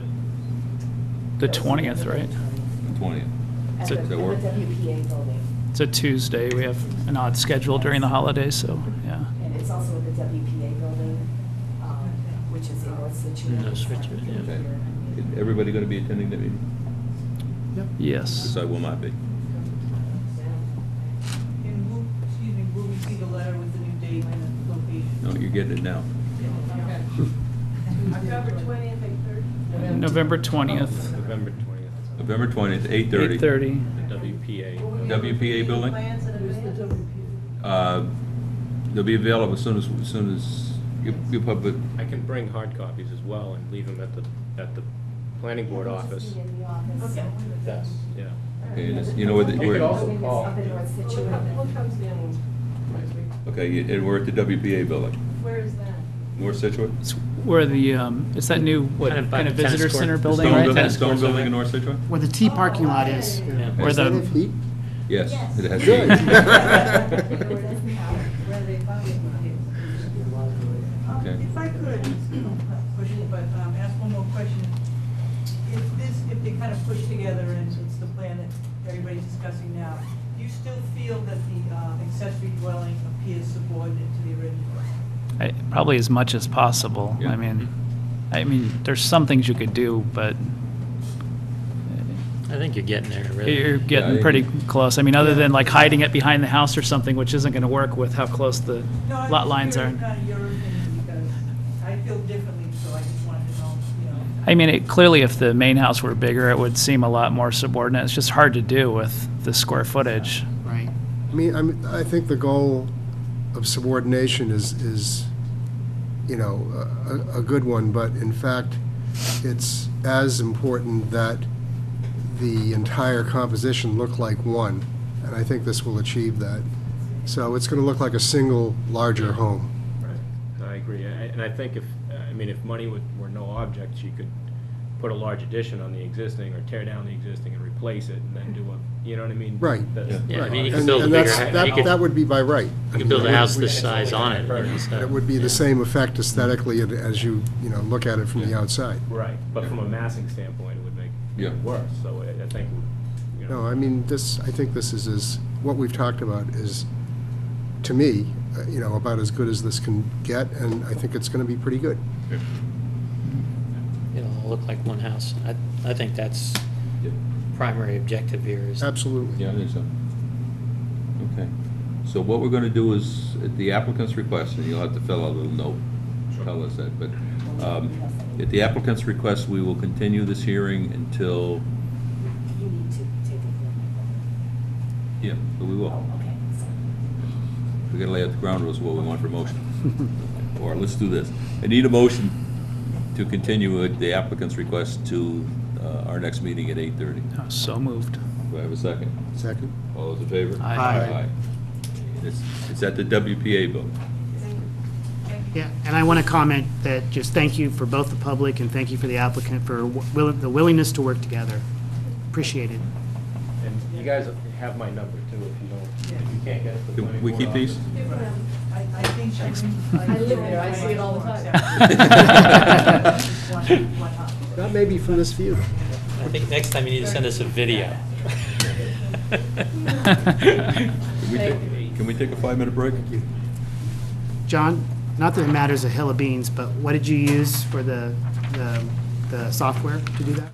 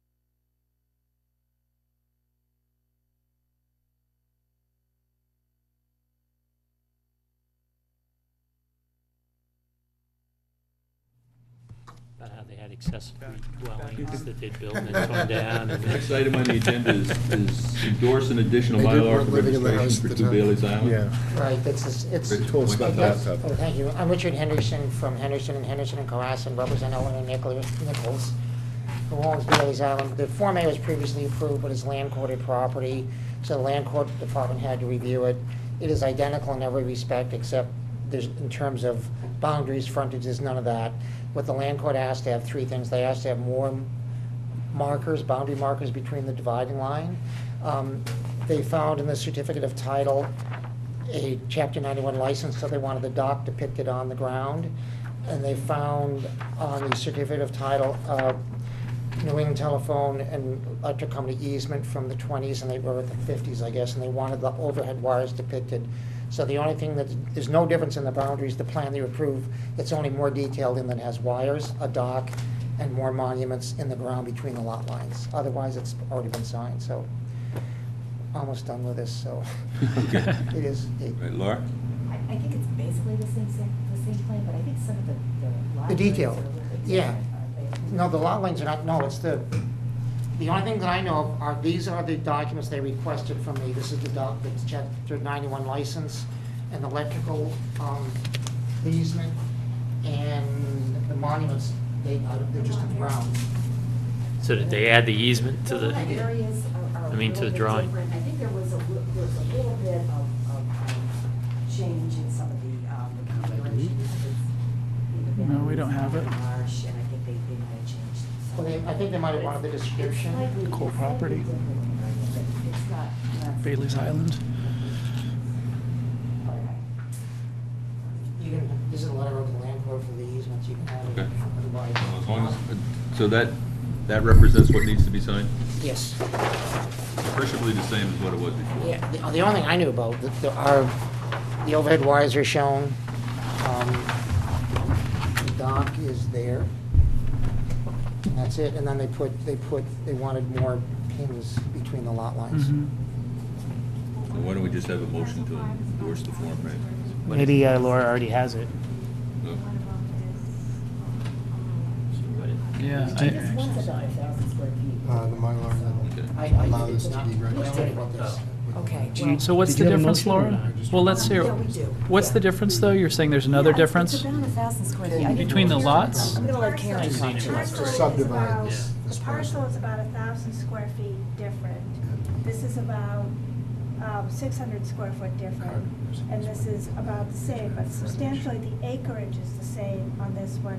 This went from 3.1 acres down to 3 acres, and this was 6,000, so I think it's because they put the They central realigned line the, yeah. in They may have to get changed- right. That, I think because of the harder geometry, Mhm. it changed, but. And this parcel's not substantially- buildable anyway, I No. see, Right, so. Right, so And these have plenty substantially, of square footage and it's very- it's- acreage. Yeah. Right. These are, Okay. if you care about this, these So I are don't the see that easements that's they really had. any No. Okay. substantive impact. Way down at the end of Indian Trail, going out into the marsh towards Oh, Cohasset. yeah, I know that. Okay. Not, Do I have That's where they- a motion? Yeah, we do. I and move- before the motion. Oh, you got it right there? Yeah, not that it matters a hill of beans, but I've said that twice tonight. I saw on a map that this easement was called Nebraska Lane. I was just curious if that was the case. Remember I sent you that? Once upon a time. I know, all right. Sorry, I didn't understand that. Got a motion coming up? Oh, I see, this is All the right. island, right? Yeah. That's a different place. I move to endorse as approved under the subdivision control law, not required, a plan of land in the town of Scituate, Massachusetts, located at 2 Bailey's Island, prepared by Cavanaro Consulting for applicant Eleanor P. Nichols, dated July 31st, 2012, as the planning board endorsed a similar plan on July 26th, 2012, plan date 9/22/11, and this plan is conceptually the same, except for the required information for recording in the land court has been added. This information includes additional drill holes and bounds set resulting in the square footage of Lot 3, Lot 4, and Parcel 5 having minor changes. Second. Discussion? All those in favor? Aye.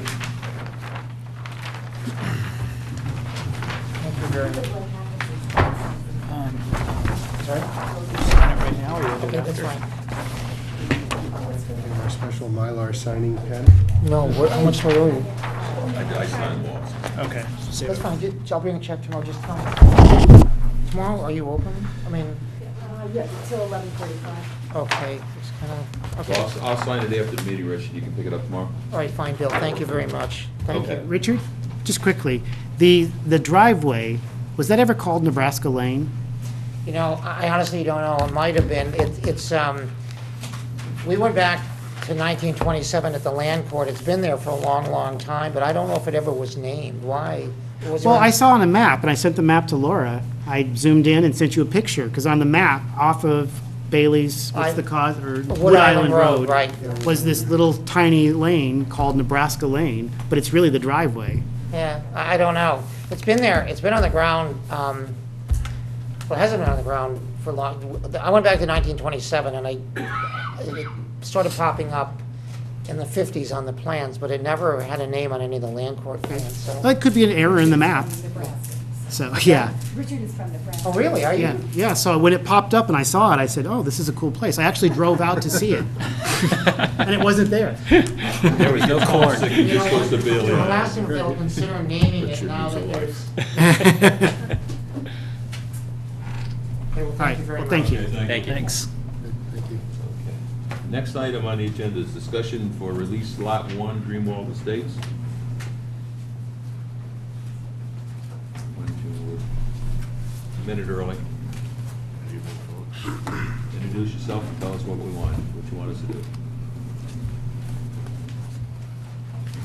I'm Richard Henderson again, representing Mr. Tedeschi, and I was representing Hilton Bank, but so far we're not closing. But in the course of the title examination, of course, they saw the special permits, and also the purchase and sale agreement had some contingencies that is a condition of closing. Mr. Hogan's home, which is the original house on the site, which is within the four corners of the subdivision, but is a pre-existing house with pre-existing utilities and a pre-existing access, but it was still covered by the covenant. And if he was selling the rest of his land, he didn't want to be involved in the subdivision process, and he made a condition of selling the rest of the development to Mr. Tedeschi to complete, that his home not be part of the subdivision process. So we're not asking for releases on anything that's undeveloped. There's progress being made in terms of utilities being put in, but we are asking that Mr. Hogan's lot be released, and he does have access, he does have utilities. Mr. Tedeschi has a covenant in his agreement that he cannot interfere with access during the construction of any part of the subdivision, cannot block access to his home, and I think John told me it's a matter of how many hours before, from start to finish, to upgrade the road? Well, the road's well under construction. I started last week, and I've been doing, 7 days, 12 hours a day. And I have the road all, it's all stripped down, the gravel's in place. Drainage has been put in, bounds have been put out back. It's a common driveway, but unfortunately it falls under the flexible open space, so it actually does fall under the subdivision rules and regulations. It's essentially a common driveway. I have a plan here. Unfortunately, it's a working plan, but if anybody'd like to see it. I have an existing conditions plan as well. This gentleman, Mr. Hogan, actually has Lou Gehrig's disease, and he's really challenged on how to get around and everything. He has a walker that he uses, so it's really sort of just a touchy area to work, and I'm trying to not impact his life at all. He has a driveway, and the driveway is actually located where the road will be built. So what I'm doing is lining it up to where I'm going to disrupt his driveway for 24 hours to strip out the old driveway and actually bring in the gravel. Just so he's not really interrupted by it. But again, it's such a small project, or in my perspective, that to pull a bond, it's ridiculous. They're so difficult. They take months to get. They're very costly, and in the 2-month period, I can actually build the entire subdivision and have it base coated. At that point, then I would come in front of the board for lot releases, and we'd come to an agreement on the amount of money that I would put into an account or a letter of credit or something of that sort. So this is a depiction of Mr. Hogan's home, which has always been here. This is his back land, and this is what Mr. Tedeschi has agreed to purchase, the roadbed and the rest of the land. These are a drainage lot and an open space lot, both of which will be for the benefit of the town and be open space. But this is the house as it exists today. Where's That's- existing driveway? Is that? Yeah, within- that's, it's I within have, the- it's within the I have road. an existing I've got a plan. couple pictures. That's a of, very what I said. deceiving, This is- plan. The pavement is where his driveway think is. Laura's Right His now house here. is over here.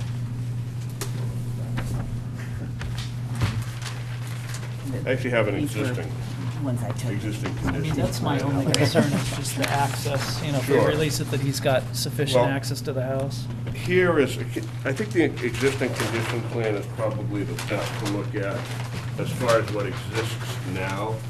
And I also want to show you, Bill, you were on the board when this was approved back in '07 06, actually. or '06. This This is is the like driveway, and I back have here not someplace. disturbed this area just because I want to do it in a 24-hour period, not to disrupt his life. This is his house here. This is his house here. Now, if we go to, again, I'm sorry about this working plan. It shows a layout of a subdivision here, but that was waived and it was for frontage. If you look at the highlighted areas, it's just a common driveway for 3 house lots. And you can see his driveway is This right is- here. this is the going into picture, his right? garage.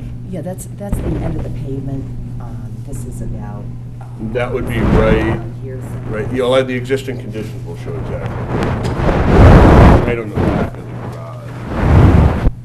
garage. So he's giving you an easement across the.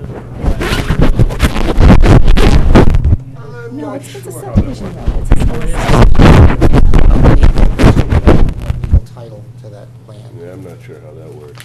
Yeah, but How to build a road. This one is kind of on a fast track. Right. And It is. what's happening is, and I was a little concerned, I think I sent something around to the board.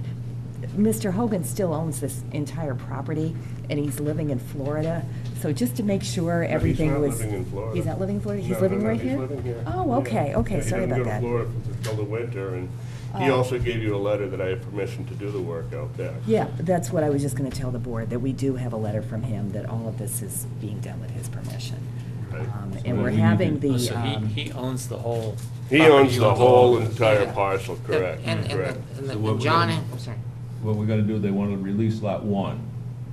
Okay, so that basically, then he can continue Then on you'll with it. execute We can't have a purchase and sale on closing the until rest. lot Purchase and 1's sale goes released. for the rest of it. Right, Kind of- exactly. He, Lot 1 being his lot. right, his Yeah. home. Yeah, okay. He will not sell the land to John and Finish unless he knows he's released, so his home is free of the, because he's gonna be divorced from the process and the responsibility. John is buying not only the land, but all the liability to finish the project. So As- you can't close until. I have a he release, gets his right, that's, Yeah. there were other conditions that we're gonna have to waive, because we're never gonna be able to accomplish that. I mean, I don't see an issue with it. I mean, for one thing, he's got frontage right on Dreamwall too, but in addition to the driveway, so it's not like, I mean, it's meant to protect people from buying a lot where they don't have access or utilities, and that's not the case in any scenario. He fronts Dreamwall, so it's not an issue for me. It's not nor is it, right? It's an existing When was structure. this picture taken, Laura? Last week?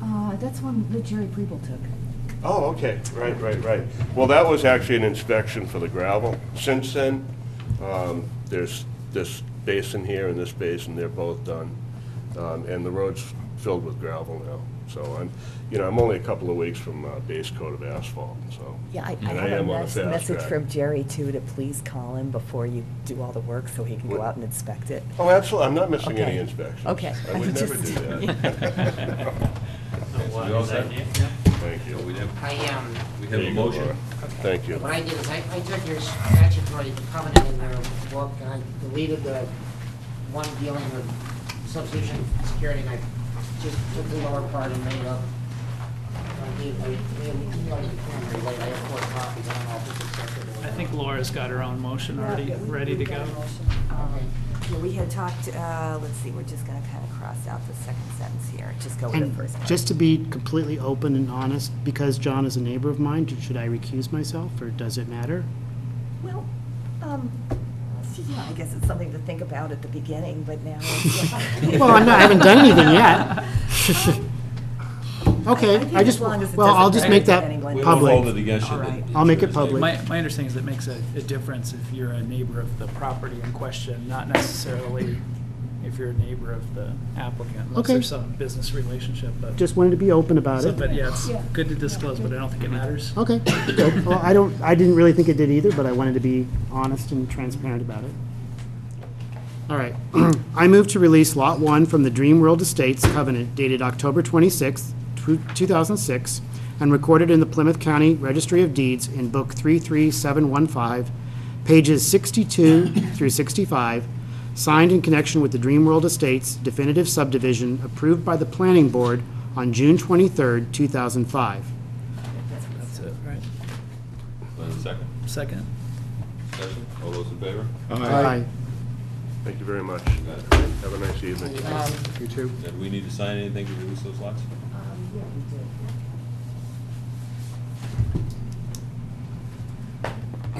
I guess you'll see me in a few more weeks for the other lot releases, when the work Only is got a couple more done. vacation days left, so give me a call and let me know when you're coming. Stop by any time. What's being built on those other lots? Well, you know, I'm hoping that smaller homes get built. They were laid out for very large homes. Yeah, they look pretty big on And everybody seems to want. Do you have a duplicate? Let's get a second one if we. Actually, I'm doing the infrastructure. I'm a builder, residential builder. I built Northern. One for us and one for you. You're Bill Richards' house. And Susan's your wife, right? Susan's your wife? My wife, Yeah. correct. What's your last name? Oh, Tedeschi. she sold us our house. Okay. Oh, did she? Yeah, 22-man lot. All right, yeah. You're Robbie's dad. Yeah, small world. Thank you, nice to see you. I wasn't sure the second page. I'm trying to. There's a notary on the I've side. got one that's- builder who we're wants gonna- to hopefully buy all we'll three. have your And signatures I'm trying to on the promote the rest. Okay. idea of Boston style. They The old Yeah, shingle. good for yeah, you. absolutely. The old, with the Queen Anne Cape. Yeah, and smaller, Yeah, nothing huge. yeah. So, you know, Nice. it's a nice piece of property. It was actually perfectly flat. I couldn't figure out why and did a little research, and it turned out it was Lawson's horse racing track. I've seen photographs Oh, of yeah, that. yeah, somebody was Yeah. telling me about that too. Yeah, They used to have a which- big oval there. Yeah, which was kind of neat. Yeah. Yeah. You can They- still see they stole kinda my some of it pen. from the train, when you ride the train. Yeah, You can yeah. see the. I used on to the actually bank. play on that track when I was a kid. There Did was, ya? yeah, the concrete pads for the stables and stuff, whoops, were still there. You go up and see the whole thing back in the 50s. Yeah. How's Robbie doing? He's doing great. Excellent. Yeah, thank I heard you. Sarah got a job with Hingham. She's teaching in Hingham. Yeah, and she just got a long-term substitute job, too. She was kind of part-time, but now she's going to be full-time after the first of the year. So that's real good. It's exciting. Robbie is not having that much luck yet, but he's got some, Yeah, it's he's got a lot of irons in the fire. Should I also pick that up tomorrow, or is your, okay, all right, great. Thank you again so much. You. Thanks. Thank Sorry you. to show up so late. That's it for you this evening? You're off now? I am, well, no, I'm not, I'm done here, so. Okay. God. Thank you. Rich, do we need Okay. to see this being signed? I'm gonna pick them up tomorrow, John, I think. Oh, okay. That's Yeah, what- we need to get notarized. Oh, okay, great. Thank you so much. Thank Thank you. you. Say hello to Susan. Yeah. Hi, John. Thank you. Okay. Oh, and where's the pen coming back? Look at that, there it is. Hey, Not a I didn't lose it. That's the next item on the agenda. What's this? Is that something we're supposed to do? That too? goes with that, that's the notary. Okay. Right. Here. The next item on the agenda is the letter of support for CPC for scenic road signs. I think you got the application that Laura put in for that. Looked good to me. I had a question. It looks to me like I've got contingencies upon contingencies. It's probably just one contingency. That's, Oh, you mean contingency, money contingency? yes. I don't have it sitting in front of me, but we've got one, it's like $8,900. It has a contingency. Yeah. There's the 8,900, and That's based on one estimate that we got, which hopefully is still gonna be good next June, and, That's Al Banger. Let me show you exactly where it is. yeah, no, I think I know where you mean. Because it starts Where it out- goes up to 12 and then it goes Yeah. up to 16. Yeah. Well, it's not like that money's gonna be, Well- going anywhere if we don't meet it. It just goes back into the CPC. It says, And I suppose we could trim it. It just seemed like, yeah, so we're- in this, yeah. this part, it sits there and it says that basically the per sign or each blade is like 89.65. And then you came back up with the total based on the number of signs you're gonna have, was 89.65, 8,965. And then for contingencies, 12,500 is requested. And then it comes over here, it says total project cost, 16,000, 12,500 requested. Well, what that's all about is that right now, the DPW was saying that they'll provide all the poles and all the hardware, which actually comes to about $3,500 for all those signs. But in case that doesn't wind up coming through, we wanted to allow for that, and then we added some contingency on top of that. So what you're looking for is $16,000? Yeah, I mean, in the CPC pot, that's like, No, I don't wanna call it a drop in the bucket, but it's a pretty small amount of money. 47 signs, that seems like a lot of money. It just seems to be the No, content, it's 100 signs. It's 100 signs. but it's 47 locations. It's about 47 locations, but you have to do them Yeah. double mounted, and then you have to put them at town lines.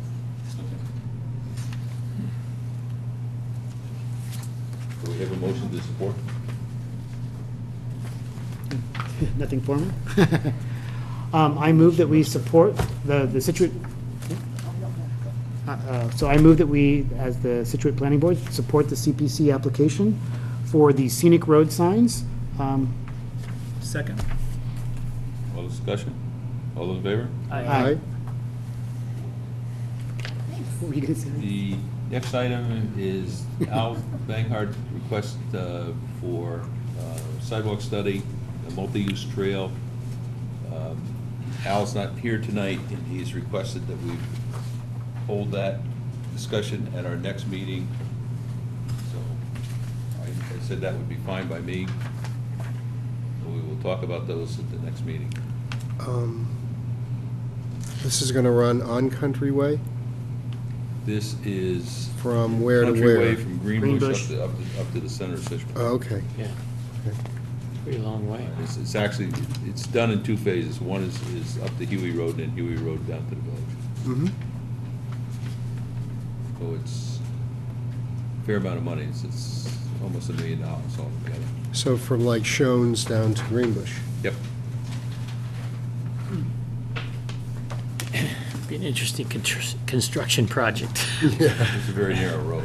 it is, with a lot, with trees and stone walls. and- The only concern that I have, and we can Probably we can utilities. talk about it too. when we do the actual vote, is that there will probably be multiple, it'll fit under recreation, and there'll probably be multiple applications under recreation, and the question becomes is, if we endorse each individually, at some points, we're gonna have to come back up and rank order them so that we know which ones have a higher level of support, if that's the right way of putting it, than others.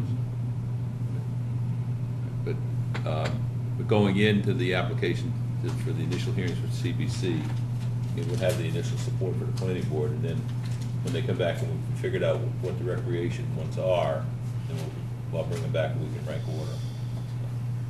Okay, since we're talking about this real quickly, since Country Way is a scenic road already, are there special considerations that we need to think about for the sidewalk?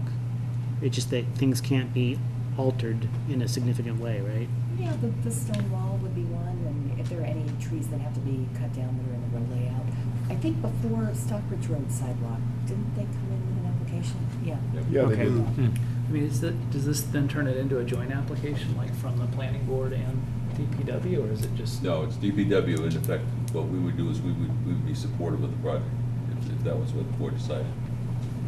But they could submit without our support. Oh, absolutely. Yeah. Is this part of the sidewalk study project that was done a few years ago, or is This this? is. So this one, the phases They did the out of that. sidewalk study, and then they made recommendations of, in ranked order, where the sidewalks would be the most desirable. And at that point, now we're looking at, or they are looking at seeing how they fund those various components. Okay. Right, and this ranked up high on the list of location.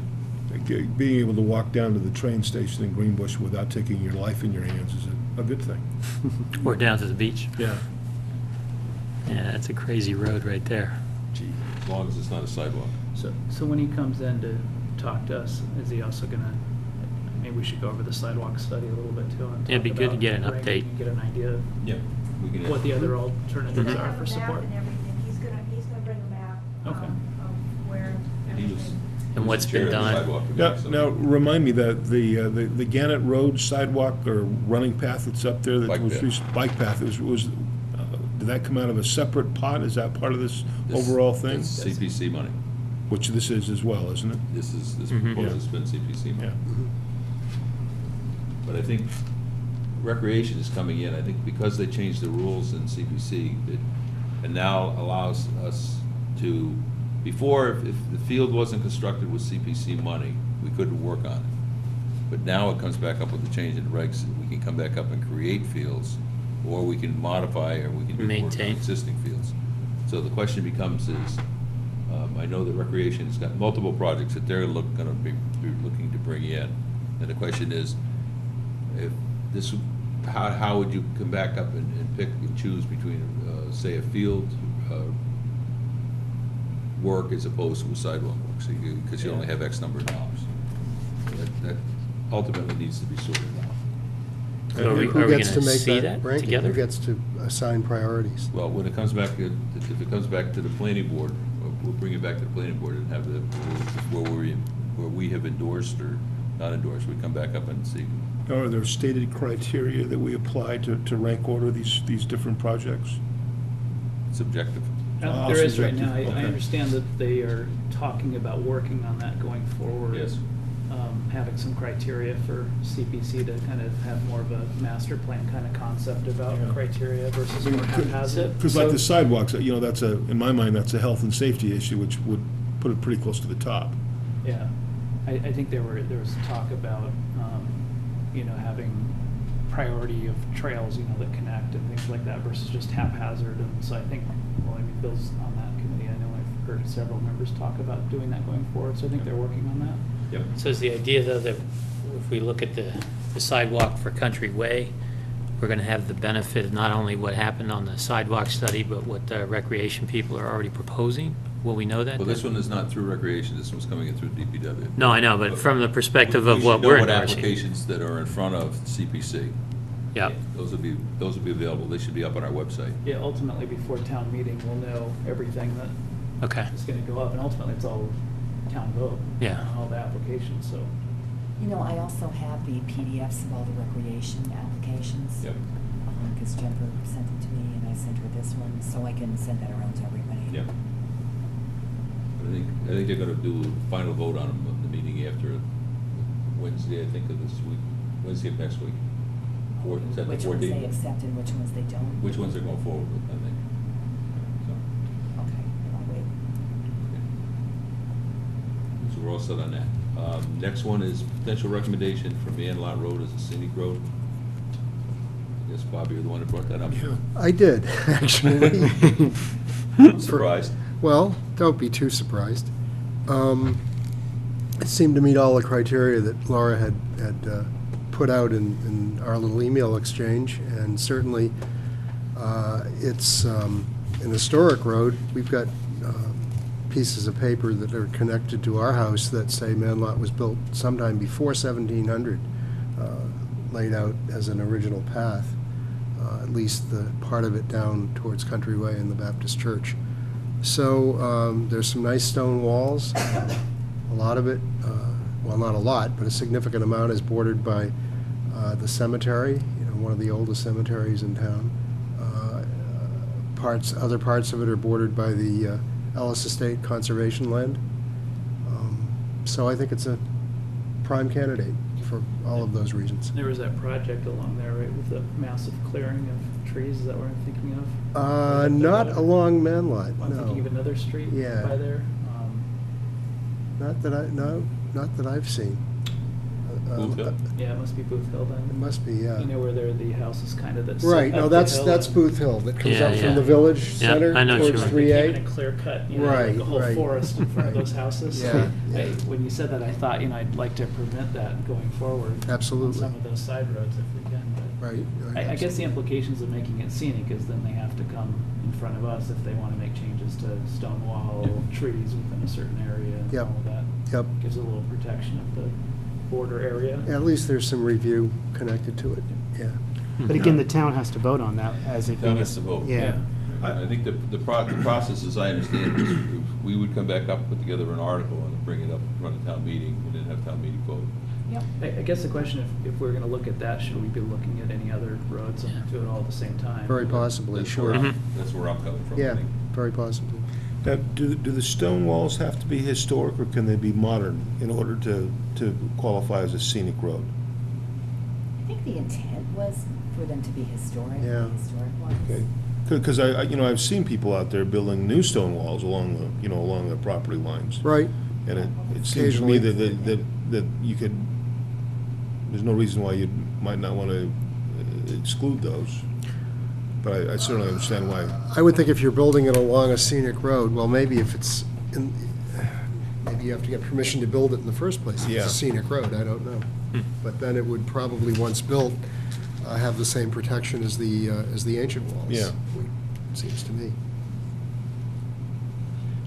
So I think what I'm gonna suggest is that we come back up and we advertise a public hearing and hold a public hearing for the potential of adding additional roads, identifying additional scenic roads. Is that how we do it? Just in, well, I think you want to be specific about specific ones. Or we could make a because proposal, otherwise it's not kind of everybody can- open-ended. You know, not any board can propose them. It's the planning board, the Concom, or the historic commission.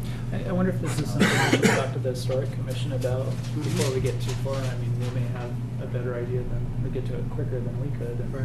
I mean, there are maps of the town that go back at least to the early 1800s that would show you which roads existed in Yeah. that period, for example. That would be a place to start thinking about. I mean, maybe it's worth as simple as having, go write a letter to the historic commission, say, we're considering looking at additional scenic roads, we'd like your input. Yep. And see if we can start a discussion and then go from there. That'd probably be a better way to get That's it, good. yeah. What about publishing some sort of invitation for proposals? You know, if someone is aware of one that we, just because it's on their lot, they know about it, and nobody, like Manlot Road. You live there and you were driving down one day and realized, oh, this is a scenic road. Well, maybe other people have done the Well, it same meets sort the of thing. criteria, Yeah. yes. And we could put a little notice in the paper and ask Mm-hmm. for people to either, call us in the office or, We're call gonna see you or, if we can get the historical group to get involved. yeah. Would almost be Let's hear it. better to go to the historical group, say, Yeah, I I think think I have a so. scenic road, what do Yeah. you think, you know? Yeah. I mean, I think the danger of it is if, you don't want to, you want to do real, just legitimate ones and not Right, create right. You don't unnecessary want process everybody for every time somebody wants to have a driveway. Mhm. Right. So it seems like Not to maybe mention we you should need get more our- signs. Right. Yeah, exactly. I mean, maybe- But if we published a notice and said, if you think you have a scenic road, go to the historic commission, and then they screen them, and then they come to Yeah, us. send them to. Yeah, Yeah. yeah. But it may very Like be that. I'll create something, some work for historic commission, that it sounds may be something they're already working on, so yeah, we can either send a letter, or we can have our liaison talk to them. either way, yeah.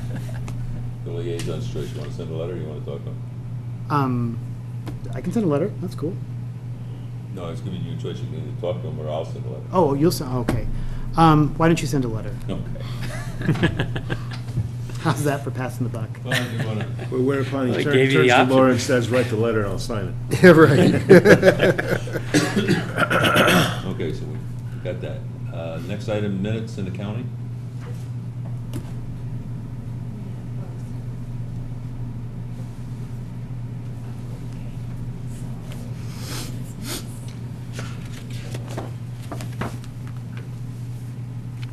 All right. I I move that we approve the minutes for the Scituate Planning Board of September 27th, 2012, as well as the minutes for October 11th, 2012. Those are the ones that sent out by email. Second. All those in favor? Aye.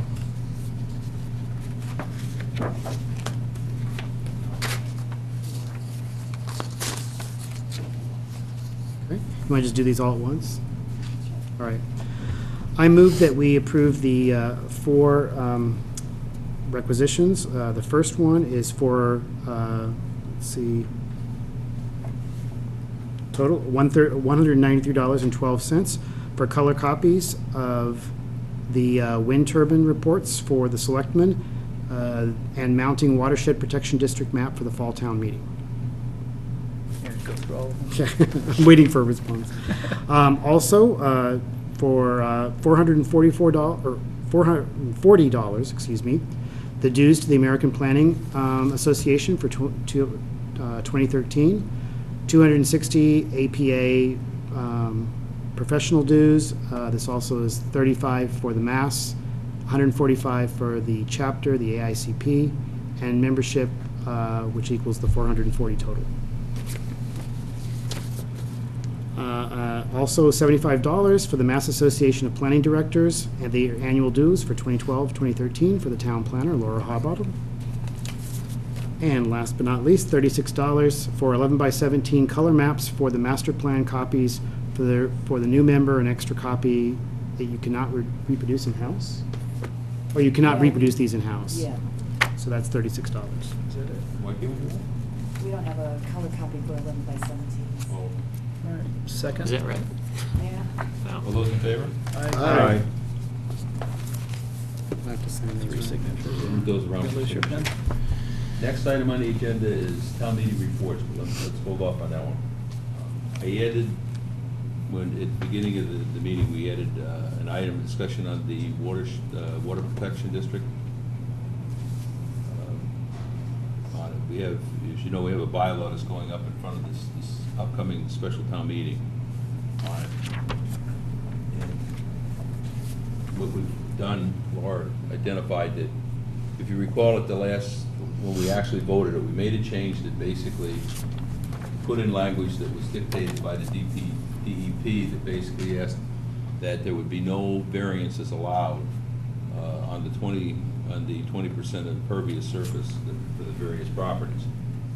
What we found is that there are a number of these properties that would be affected, that to maintain a 20% or not to exceed a 20% may preclude them from putting on an addition to their house or doing some work of that nature. So what I'm going to suggest that we do is we IP the existing article and resolve, make sure that we understand exactly what the impact is on people that are in the areas that are being added to the water protection district. That makes sense. But is that mandated by the state, though, that change? It's mandated by the state, but what we don't know what that really means to the property owners. In other words, if we come back up and we vote it, does that mean, is there any way that, does that preclude them from doing anything to the lot that they would currently be able to do? So in terms of grandfathering, kind of Well, thing? that's what we don't know, whether they would be grandfathered or not, right? So the question is to really understand what it is. It's gonna take probably longer than between now and Tuesday to sit there and figure it out. So rather than do something that impacts their rights, that we may be able to obviate that impact, rather than going forward, what we do is we go forward with the annual as opposed to the special. Is that gonna get us in Dutch with the officials of the state if we don't do this Yeah, immediately? that was my concern, is the time, does the It time ends up work? that- Withdrawal permit. Well, Al doesn't think so. We talked about it today, and he thinks that this Permit Extension Act applies to the town's water withdrawal permit, which I wasn't sure Really? about that, but he's pretty sure that it does. I mean, So, my personal take on it, I think it's too risky for that type of concern. We could always remedy it later at annual town meeting, but if we're talking about possibly jeopardizing a water withdrawal permit over that question, I think you can't risk that. Yeah, unless you know for sure right now. Yeah, I mean, the worst that can happen is somebody's impacted and they can't expand their driveway or whatever it is, and maybe we could address that at annual. but- Yeah, with a During modification. the discussion, that we went forth and we were working on the article. We opted to bring it in front of the special rather than waiting for the annual, but we could still wait for the annual and still not impact the water withdrawal permit. Well, that's Well, what it that's sounds like what we're we're not not- sure about. Are we certain of that? That part we are sure of. I mean, at the beginning, there was this big pressure to do something in a short period of time. And then as we got going, it came out that, or it became clear that that wasn't necessary, and that the annual would be fine, and that, you know, probably even a year from the annual would be fine. Oh, it is? Oh, really? So- Well, in Oh, that then, case, yeah. The That's urgency. what we should do then. Yeah. Yeah. Because Okay. you'll have more people at the annual, Yeah. among other Yeah. things. And to we vote also on. have the other change, that's not the water regulations, but for the village overlay district that we It's pulled the this annual, time. Okay. Right, yeah, so we.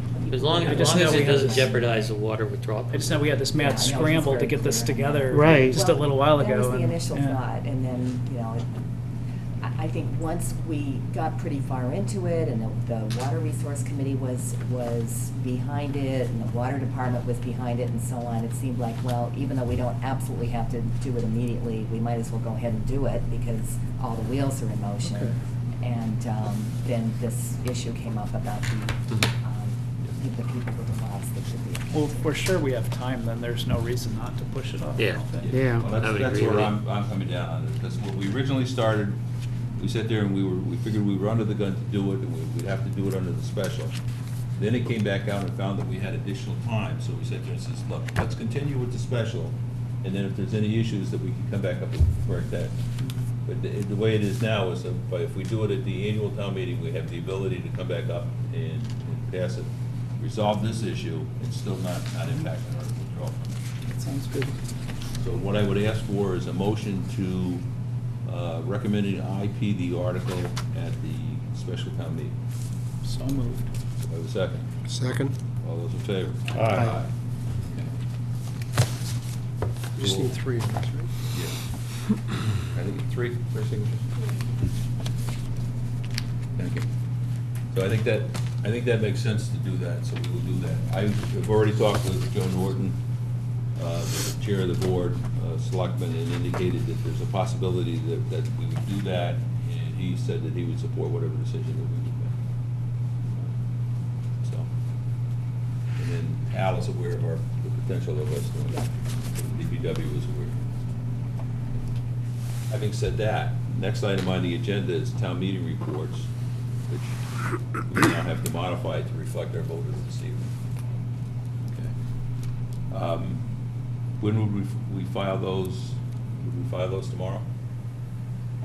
My concern is to let advisory know and Yeah. formally notify the Board of Selectmen and the town administrator of what our vote was. Yeah, we'll do a memo, you know, a letter to Kathy Curran, and we'll copy all these. Okay, good.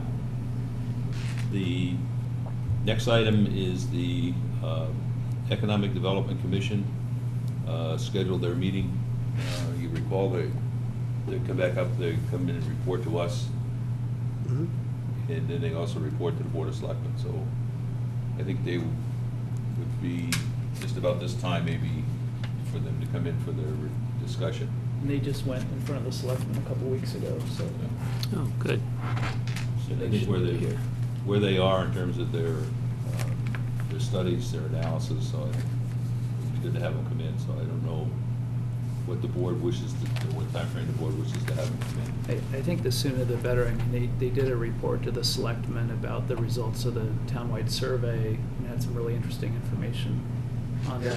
I think it'd be helpful for us to hear that. I'm assuming they obviously prepared for that presentation, so it's Yeah. just a scheduling thing. Mhm. If we can get them in here to talk to us as well. Sure. Can I Sounds suggest good. that we have them not at the next meeting, but the meeting after? Yeah, it sounds like the 20th is pretty full. Yeah. So first December meeting? It would be our When first is that? December meeting. Okay. You write them a note? Yep. Yep, and that would be good.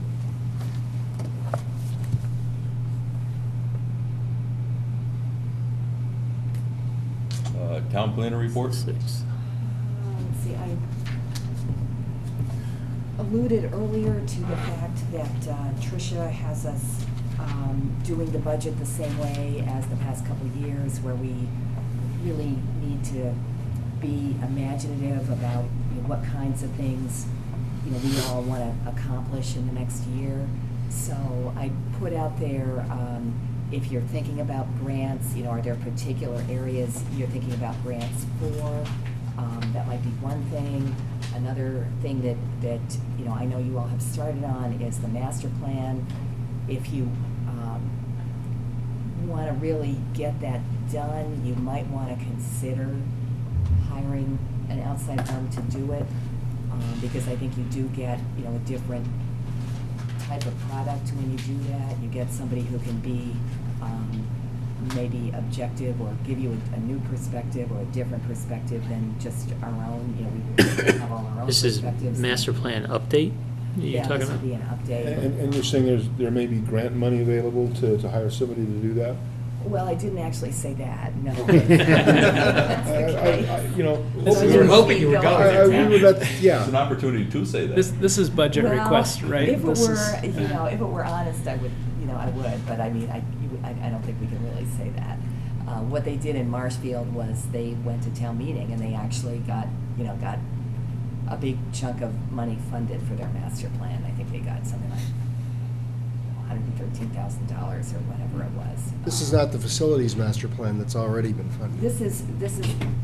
For $113,000, I'll do the math. It's basically, well, Okay, it's what we did I'll do it last for year. 100. Well, it's what we tried to do last year. Yeah. An update as much as possible that Nico kind of coordinated when we were all Our doing own, our yeah. own sections. Yeah, I mean, this I think would be something, you know, a little different from what Right. we can all accomplish on course. our own. Yeah. Well, because- it would Some be done full-time by a effort. professional person who has the That's- appropriate initials after their name and all that kind of stuff. And they're devoted to that, and Yeah, that's they what can they get it do. done within a time frame Move that's fast. And I think reasonable. particularly if there's interest in doing some planning around CPC, which is fabulous to hear that Mhm. the town is really thinking about doing that. You know, you really want to have that built into a plan where you get public input and you're really looking at what the long-term goals should be for the town, you know, for the town's physical development and. Yeah, you know, I mean, I otherwise, guess, so. I thought two things, the CPC, I think, needs a plan. I'm not sure if we originate that budget request or CPC does. I picture that being sort of like a separate plan. Yeah, CPC could actually Just fund thinking that out. maybe it of could be their tied, costs. you know, maybe. Oh, yeah, it yeah, can you all should be use the tied. results of their plan Yeah. and sort of feed it into the Yeah. master plan. I mean, I'm obviously more concerned about economic development, and we had our request last year that we didn't get. I still think that's absolutely essential, and, I mean, I do feel like, while the master plan's important, I don't think that it's something that we tend to look at very often. Mhm. Whereas if we focus on something like economic development again, and have something we can actually hit the ground running with and make some, I still think that's the number one priority. I mean, everything in town right now is all about all these giant capital projects, and there's Yeah. been very little Well, focus on it's a how great to pay for dovetailer them. of How that. we're gonna pay Yeah. for them. I think it's just critical that if we're gonna spend money, we need to invest it in how to raise revenue for the town, and Well, I so agree. I'm more of the mind that we request again what we didn't get last year and go after that, so we can actually do the study, which we were talking about. I think it was They're talking about $40,000 in doing 2 market stages, right? Right. That We was had the- it priced out. The Georgetown similar type study, right? Was it You- Georgetown or Well, was you it- used the Yeah, example Yeah, for Georgetown. Georgetown was an example. Yeah. Okay. But we priced it out, we had what the MAPC looked at it, Yeah. I mean, we know what it costs Yeah. from other towns. This is a tangible thing, we presented it to the selectmen, they denied us.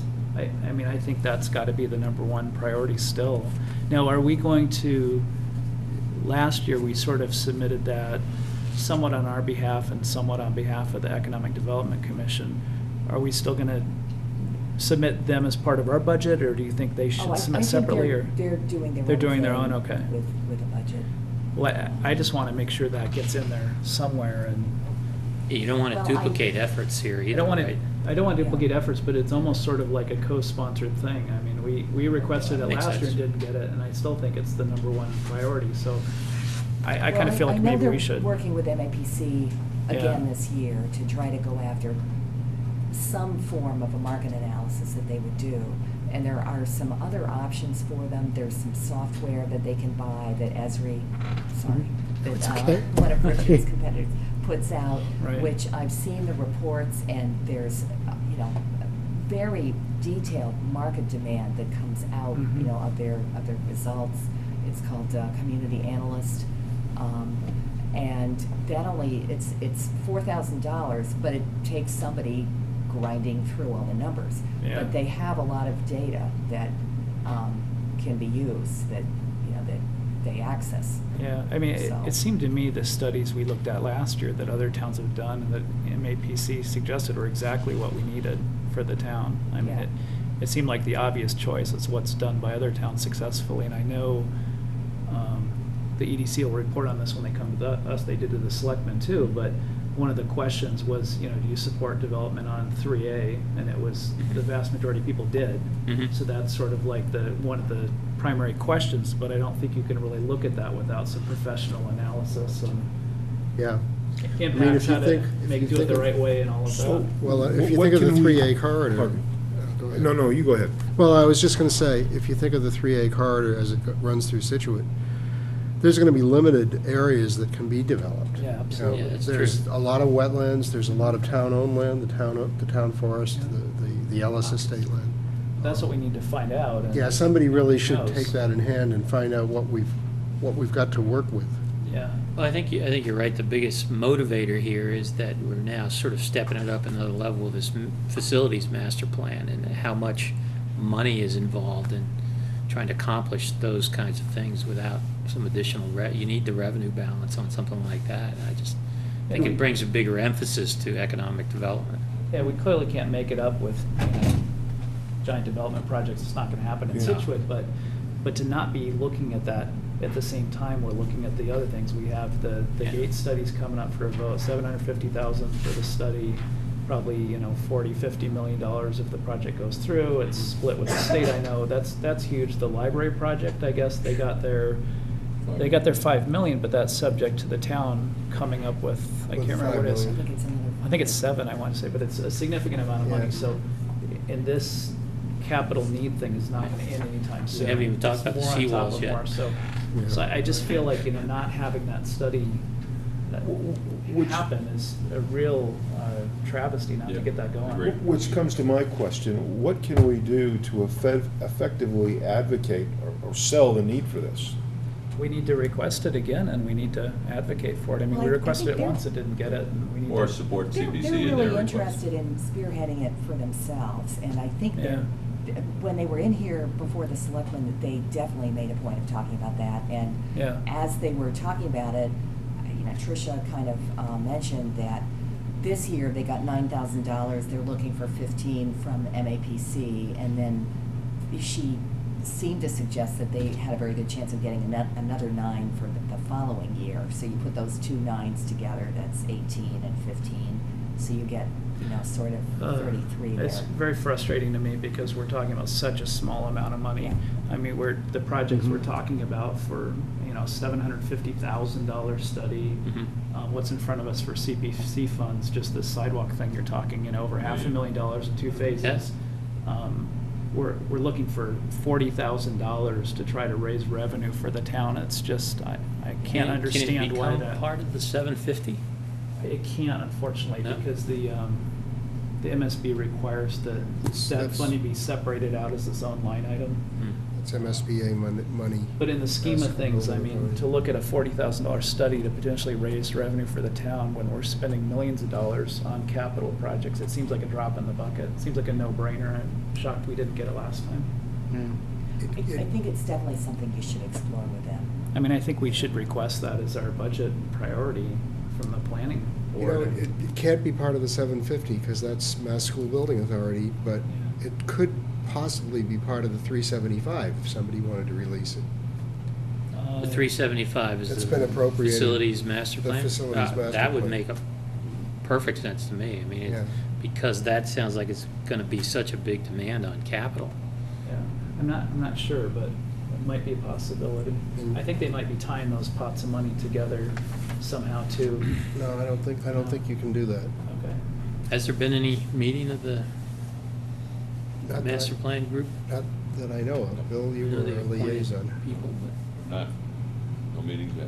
I mean, the way to think about it is if you're going to master plan for new facilities for the town, at the same time, another component of that master plan should be how are you gonna pay for it? Exactly, yeah. Who's going to identify the cost and the other needs to be. Right, And it's clearly, it's a long-term prospect. I mean, there's not gonna be any, Yeah. magic bullet that's gonna You're all not of a sudden bringing solve the revenue EMC needs. here But we can make a tomorrow, dent but- in it, and it's a long-term process, so the sooner we get that direction out there, and that kind of ties into the master plan, like, instead of spending, 120,000 on overdoing the whole master plan, I'd rather see a smaller amount of money focused on the immediate need for now. I agree. Yeah, I'd certainly support that. Yeah, I would too. Particularly. And in with the economic- facilities money, the one thing I was thinking about is that if it could be, like, the idea that we're kind of rearranging some of the facilities around, that part of that, not tied to the school per se, but if there was, like, again, where the new junior high is, I think, proposed to be behind here, right? Then could this become some type of retail, small, in the front, like where the town hall and the city, and the police station are? Could that be some kind of combination that you could use there? Like, I guess what I'm saying is proposing not only a school or a campus, as they were saying, but some kind of retail to fund it, potentially. Town grocery store. Or whatever. I think you're gonna you're gonna want to do the entire stretch of 3A from border to border, including probably the villages, North Yeah. Situate and Greenbush. Definitely And- want And just Greenbush. evaluate what's there. And this site will be one of the sites. but Right. There'll be a series of, Well, I think the studies too that they were looking at, it's a couple phases. One is sort of identifying what businesses would fit in Scituate that we don't have, what we can attract, there's limitations there. Yeah. And then the next step is, where are areas that we should look at possible rezoning or expanding business areas or things like that. So it's a sort of a holistic look at it. But it's a jumping off point for getting things going, and without that, I think we can talk about as much as we want, but we need some kind of concrete numbers to point at and say this makes sense, this doesn't. right? Agreed. And I understand for the 750 that's at the special town meeting next week, the selectmen are saying that they have that money available out of existing funds, which I don't know how that's possible, but, everyone's talking about we needed the overrides for this and that, but they're saying that the 750 is basically in, I don't know if it's in free cash or other funds we have, but they're saying we don't need to borrow, so to me, asking for $40,000 should be a no-brainer. Well, pardon me, I guess what I'm trying to say is that, we asked for the money last year, they said no. If we asked for the money this year, and we needed even more than we did last year, how do we get past no We do to a- yes? We do Why a did- why 100 did they say we do a no 100 last year? signature petition, and we do Okay. it, So outside that's of what the it's gonna plan. take. Yeah. Why And did they that's say probably no what will last year? happen. But we're also conjecturing Just- in terms of what economic development is requested or what they've got their preliminary discussions on, so. Yeah. Then that, I think it could be an item on their meeting with us, is that, what have they requested, what do they think they need, right? And how Yeah. can we help augment that? Right, but I think in general, I think the board supports the position of if there is some type of priority that the economic development and some of these other studies may take priority over updating the master plan. I certainly would agree with that. Yeah. Dan, that 750 is gonna be reimbursed about 50% by the state, so it's If really we only get- 375 yeah, that if we get in need the to come up process, with. Yeah, exactly. I think it's a 40%. or Well, 40 it's 44%. 40's the base, but it can creep up depending on what you do with it. Any other items? Get a motion from Bob. You Wait, do wait, wait. indeed. Oh, you know what, I had one thing too. Well, you had the liaison reports, Oh, right? I am sorry. So on October 18th, I went to the South Shore Coalition meeting, which is the subdivision of the MAPC. They did a really nice presentation on transit-oriented development, which I sent to Laura, and she subsequently sent out to all of you. I actually did ask the question, tying in economic development to MAPC, saying, what could we do as a planning board to try to enhance or create development around these transit centers? And a lot of it was about zoning, is what they said, and I think we've kind of done all the things that we can do to some degree. I talked about like an RFP, as we've mentioned, about for an apartment community or maybe for retail, and they said that they weren't that familiar with having like that coming from the planning board. So mostly mean, his response was mostly the planning boards tend to like help create the zoning and the, like as we've done, the village overlay districts and so forth. But there were some really good examples, if you do have a chance to read through that PDF, about, in general, like North Scituate is considered to be a village center in their mind, that has potential. Greenbush is actually undeveloped, which makes sense. So there's a lot more potential for sort of shaping the development maybe around Greenbush. And that Scituate is classified as I think what they said, maturing suburb. So it's actually, yeah, I was kind of surprised by that too, was that in some cases it's becoming sort of more saturated with the development according to their studies. So there's all this information that you can read through, but it was quite interesting. And in fact, they mentioned that if we wanted to have a presentation by the people that did that study, that they would be happy to come in and present to the board at some point. So I'll throw that out there if you'd like that. There's a couple other things that were thrown out there as far as transportation planning with the MBTA. There was actually a meeting tonight in Quincy, which I would have liked to gone to, but it was basically to hear kind of the gripes maybe about why we lost weekend service and some of the other issues around transportation planning on the South Shore. There's something coming up, I think in 2 weeks, about expanding South Station, and I'm planning to go to that. I think it's like on a Monday night, the 19th. Expanding South Station rail? Yes, the South Station facility, so that could enhance South Coast Rail and potentially have more service for the 3 lines that are the old colony lines, so the Plymouth, Middleborough, and Greenbush. And you're a train guy, so that's... Yeah, right. so I thought it was good. I thought they were pretty much landlocked by the post office. Well, the post office would be relocated. Actually, the Postal Service wants to relocate to South Boston, and so that would open up that facility for redevelopment. Yeah. That's the plan. Yeah, of the they've been potential. talking about that one for a long time. I know, yeah, it's all in the, but anyway, they're starting to have meetings on it, so I've been kind of focused or interested in that. The other thing I wanted to mention was the Historical Society. You were copied on a couple of emails about this. I realized that, I don't know why it took me so long, that I'm like, I'm not going to these Historical Society meetings because they were on the exact third Thursday of the South Shore Coalition meetings. So I was wondering if maybe someone else would like to pick that up, maybe Steve, if you would like to be the liaison, or, I don't want to put something that you're not interested in, but just as a thought, because I feel bad that I'm not going to one since they're conflicting. So I'd be happy to give it a try. Okay. You own it. Don't know anything about it. You own it. The other thing is that through a conversation I had with the Historical Commission, is that they said that they would be willing to come into the planning board at some point and also present some of their ideas and about historical resources. So Maybe there's scenic roads. you were copied on that as well. So again, just to throw that out there, that we might want to schedule something. So those are my liaison updates. I really like the idea of having collegiate organizations, whatever they might be, the Historical Commission, the other group that you talked about, coming in and at least coordinating, and so that we understand what they're doing, they understand what we're doing, and so that we don't find ourselves working at cross purposes. Or we're helpful to one Yeah, another. and perhaps able to share resources, which Right. would be really good. Well, with your permission, I can work maybe with you to set up a time for them to come present, depending on what we have open. Sure. If that's okay with everyone. Sure. Yeah. That's great. I said 2 really quick thoughts. One about, we were talking about the master planning for the CPC. There may be a way for the CPC to get money from the CPC to do that, I'm thinking, because they've gotten money for studies before, like Gates for Historic. Maybe they can, someone could put in an application for that and handle it that way. That way it doesn't come out of the general budget.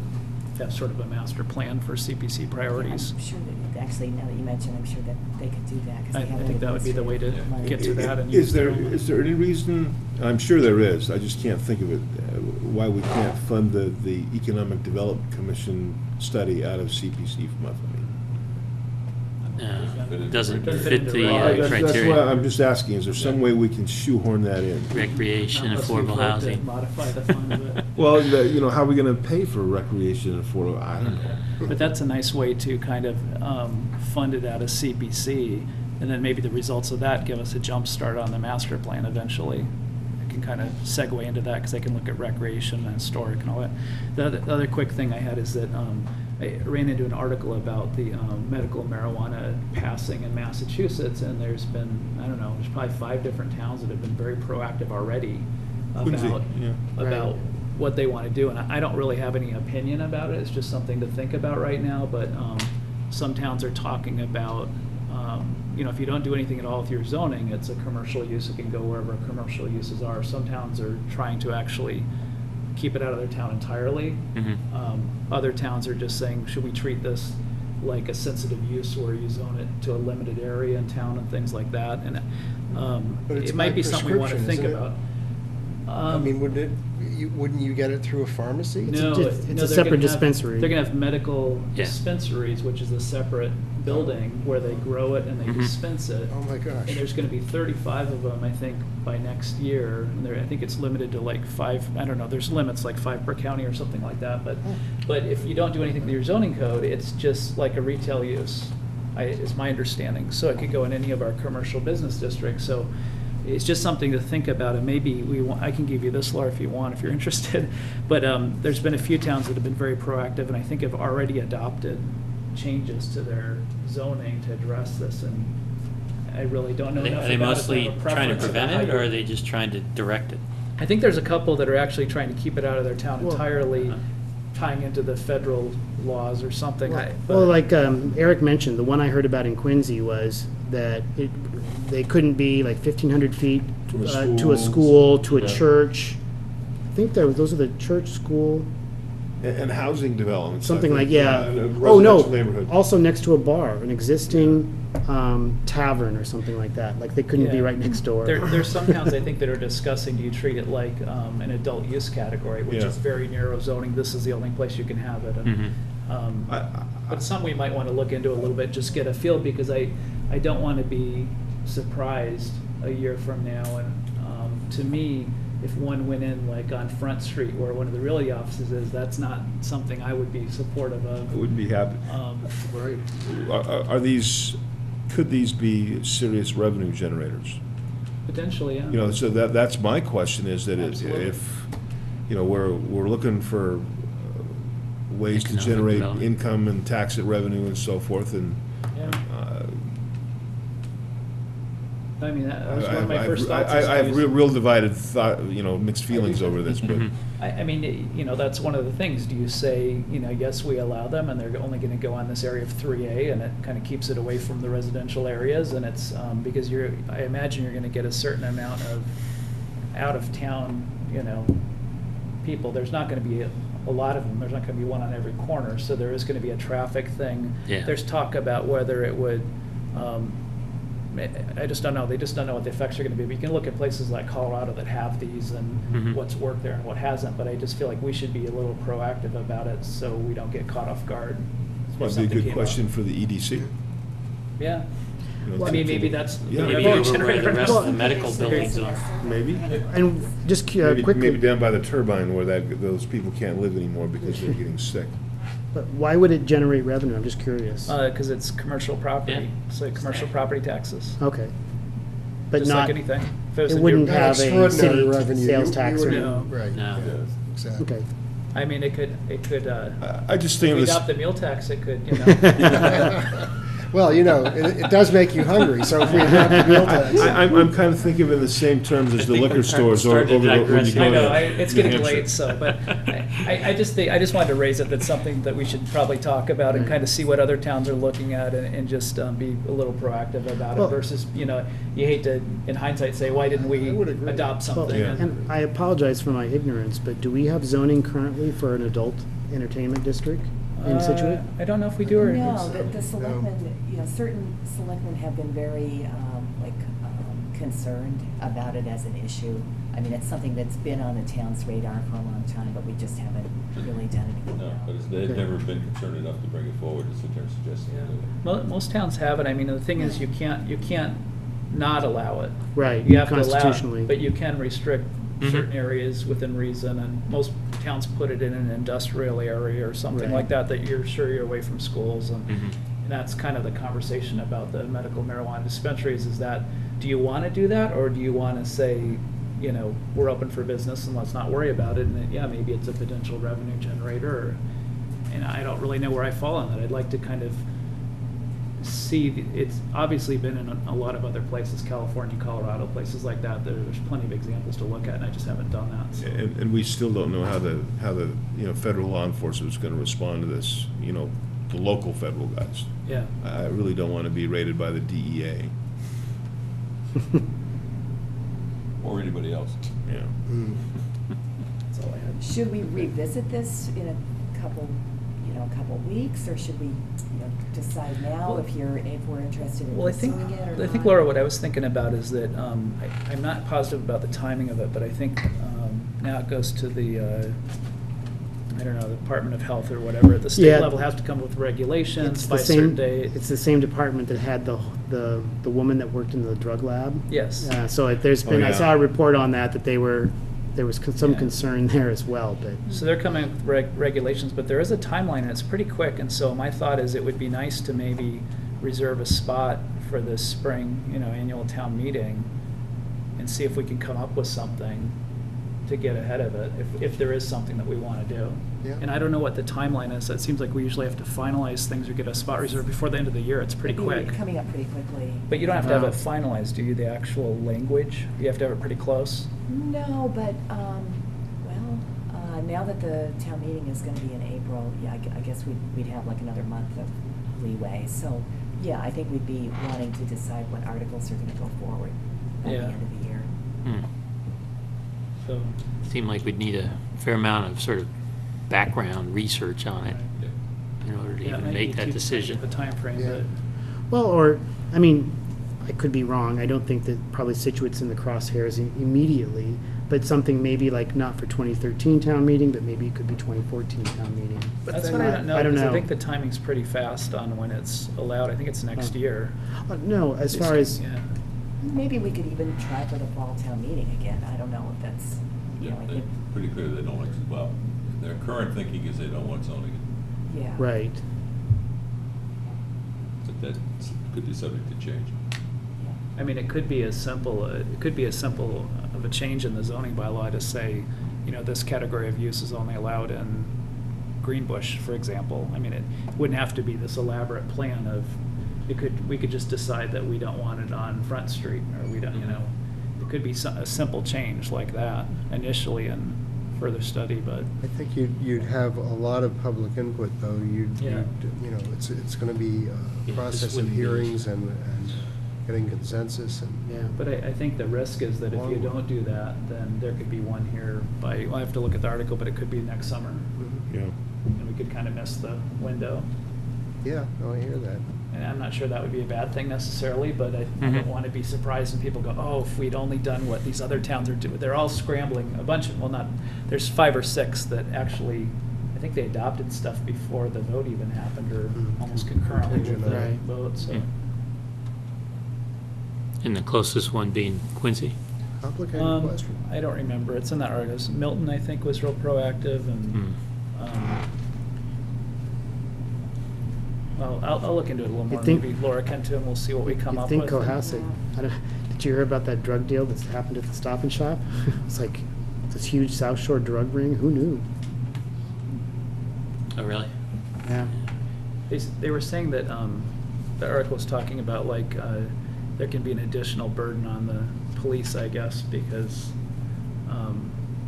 if they pull someone over, if they have a certain, I guess you get IDs in most states or something, and it makes policing it more difficult, and there's a potential impact on town services Yeah. if one comes into your town, and I just don't know how much is, anything new like that, you always have that, fear like of the worst, which are probably, but it's been But tested there- in other states. Yeah, so there's we some can find out what places, they're doing. it's been there for for a few years. California for a yeah. long time, I Yeah. think. Well, do you have that This is- information that you gave Laura electronically?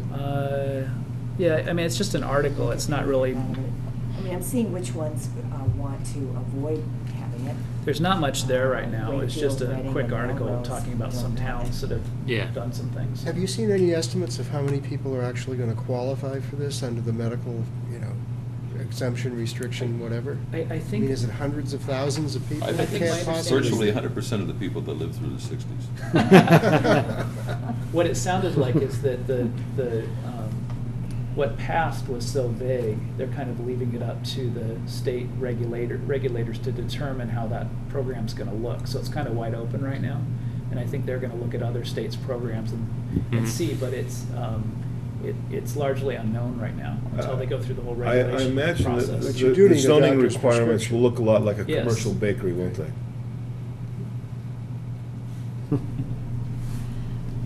It's for people that are in chronic pain or that are dying or that. Well, cancer is a good one. People that are on Cancer, chemotherapy. Not anybody's gonna be able to Yeah. just go in there with a Yeah, fake people with license vision. or something. No. You're gonna have No, to but my understanding have a places like prescription. California, I mean, if you have back pain, you can get a prescription and you can, Yeah. I had back. It just pain. depends on Something what to your give you doctor one. Yeah, writes it's the not, prescription it's for. not difficult in most of those states to get it, is my understanding. It really is hundreds of thousands of people. Mhm. And it depends on the regulations, because the law, the way that they put it on the ballot this time was Right. very vague. It Mhm. didn't say this is limited only to terminally ill cancer patients. It said chronic pain. And Mhm. chronic pain is interpreted, I guess, in Colorado and California as, hey, my back hurts. Okay, here you go. It's become a cottage industry that way. So it's up to the regulators now, which there's a whole formal public hearing process and all that. It'll all be vetted, I'm sure. But right now, from like a town perspective, we don't know what that's going to look like. So maybe we welcome it and it's a revenue generator. Maybe we want to, I'd like to. put some reasonable restrictions on it. I don't know. Yeah. I mean, I think we'd be getting into a whole discussion about kids and drug use. Mhm. and, Yeah, my understanding is it's a pretty serious problem in Scituate. Well, it's interesting what that article talks Maybe about. we They can should get it passed own the by like a hydroponic 60% vote, facility but then you that ask makes it people for do the they whole want it in their country. town. Maybe It's that's why I said overwhelmingly bakery. no. Yeah. So it's Instead the of selling classic it retail, NIMBY let's do the situation, wholesale. right? Yeah. It's like, of course I support it, but I don't want it anywhere near me, and so it's. We could, that could be a new use for the dump. After they're done, we'll just, like you said, build a hydroponic facility and Yep. use grown on top. We'll distribute it Sell everywhere. wholesale. Try it with the But solar town panels? Yeah. sponsored that. We have Bob's motion. Yes, we Make could do round. that. You have a second? Second. All those in favor? Aye. We are adjourned.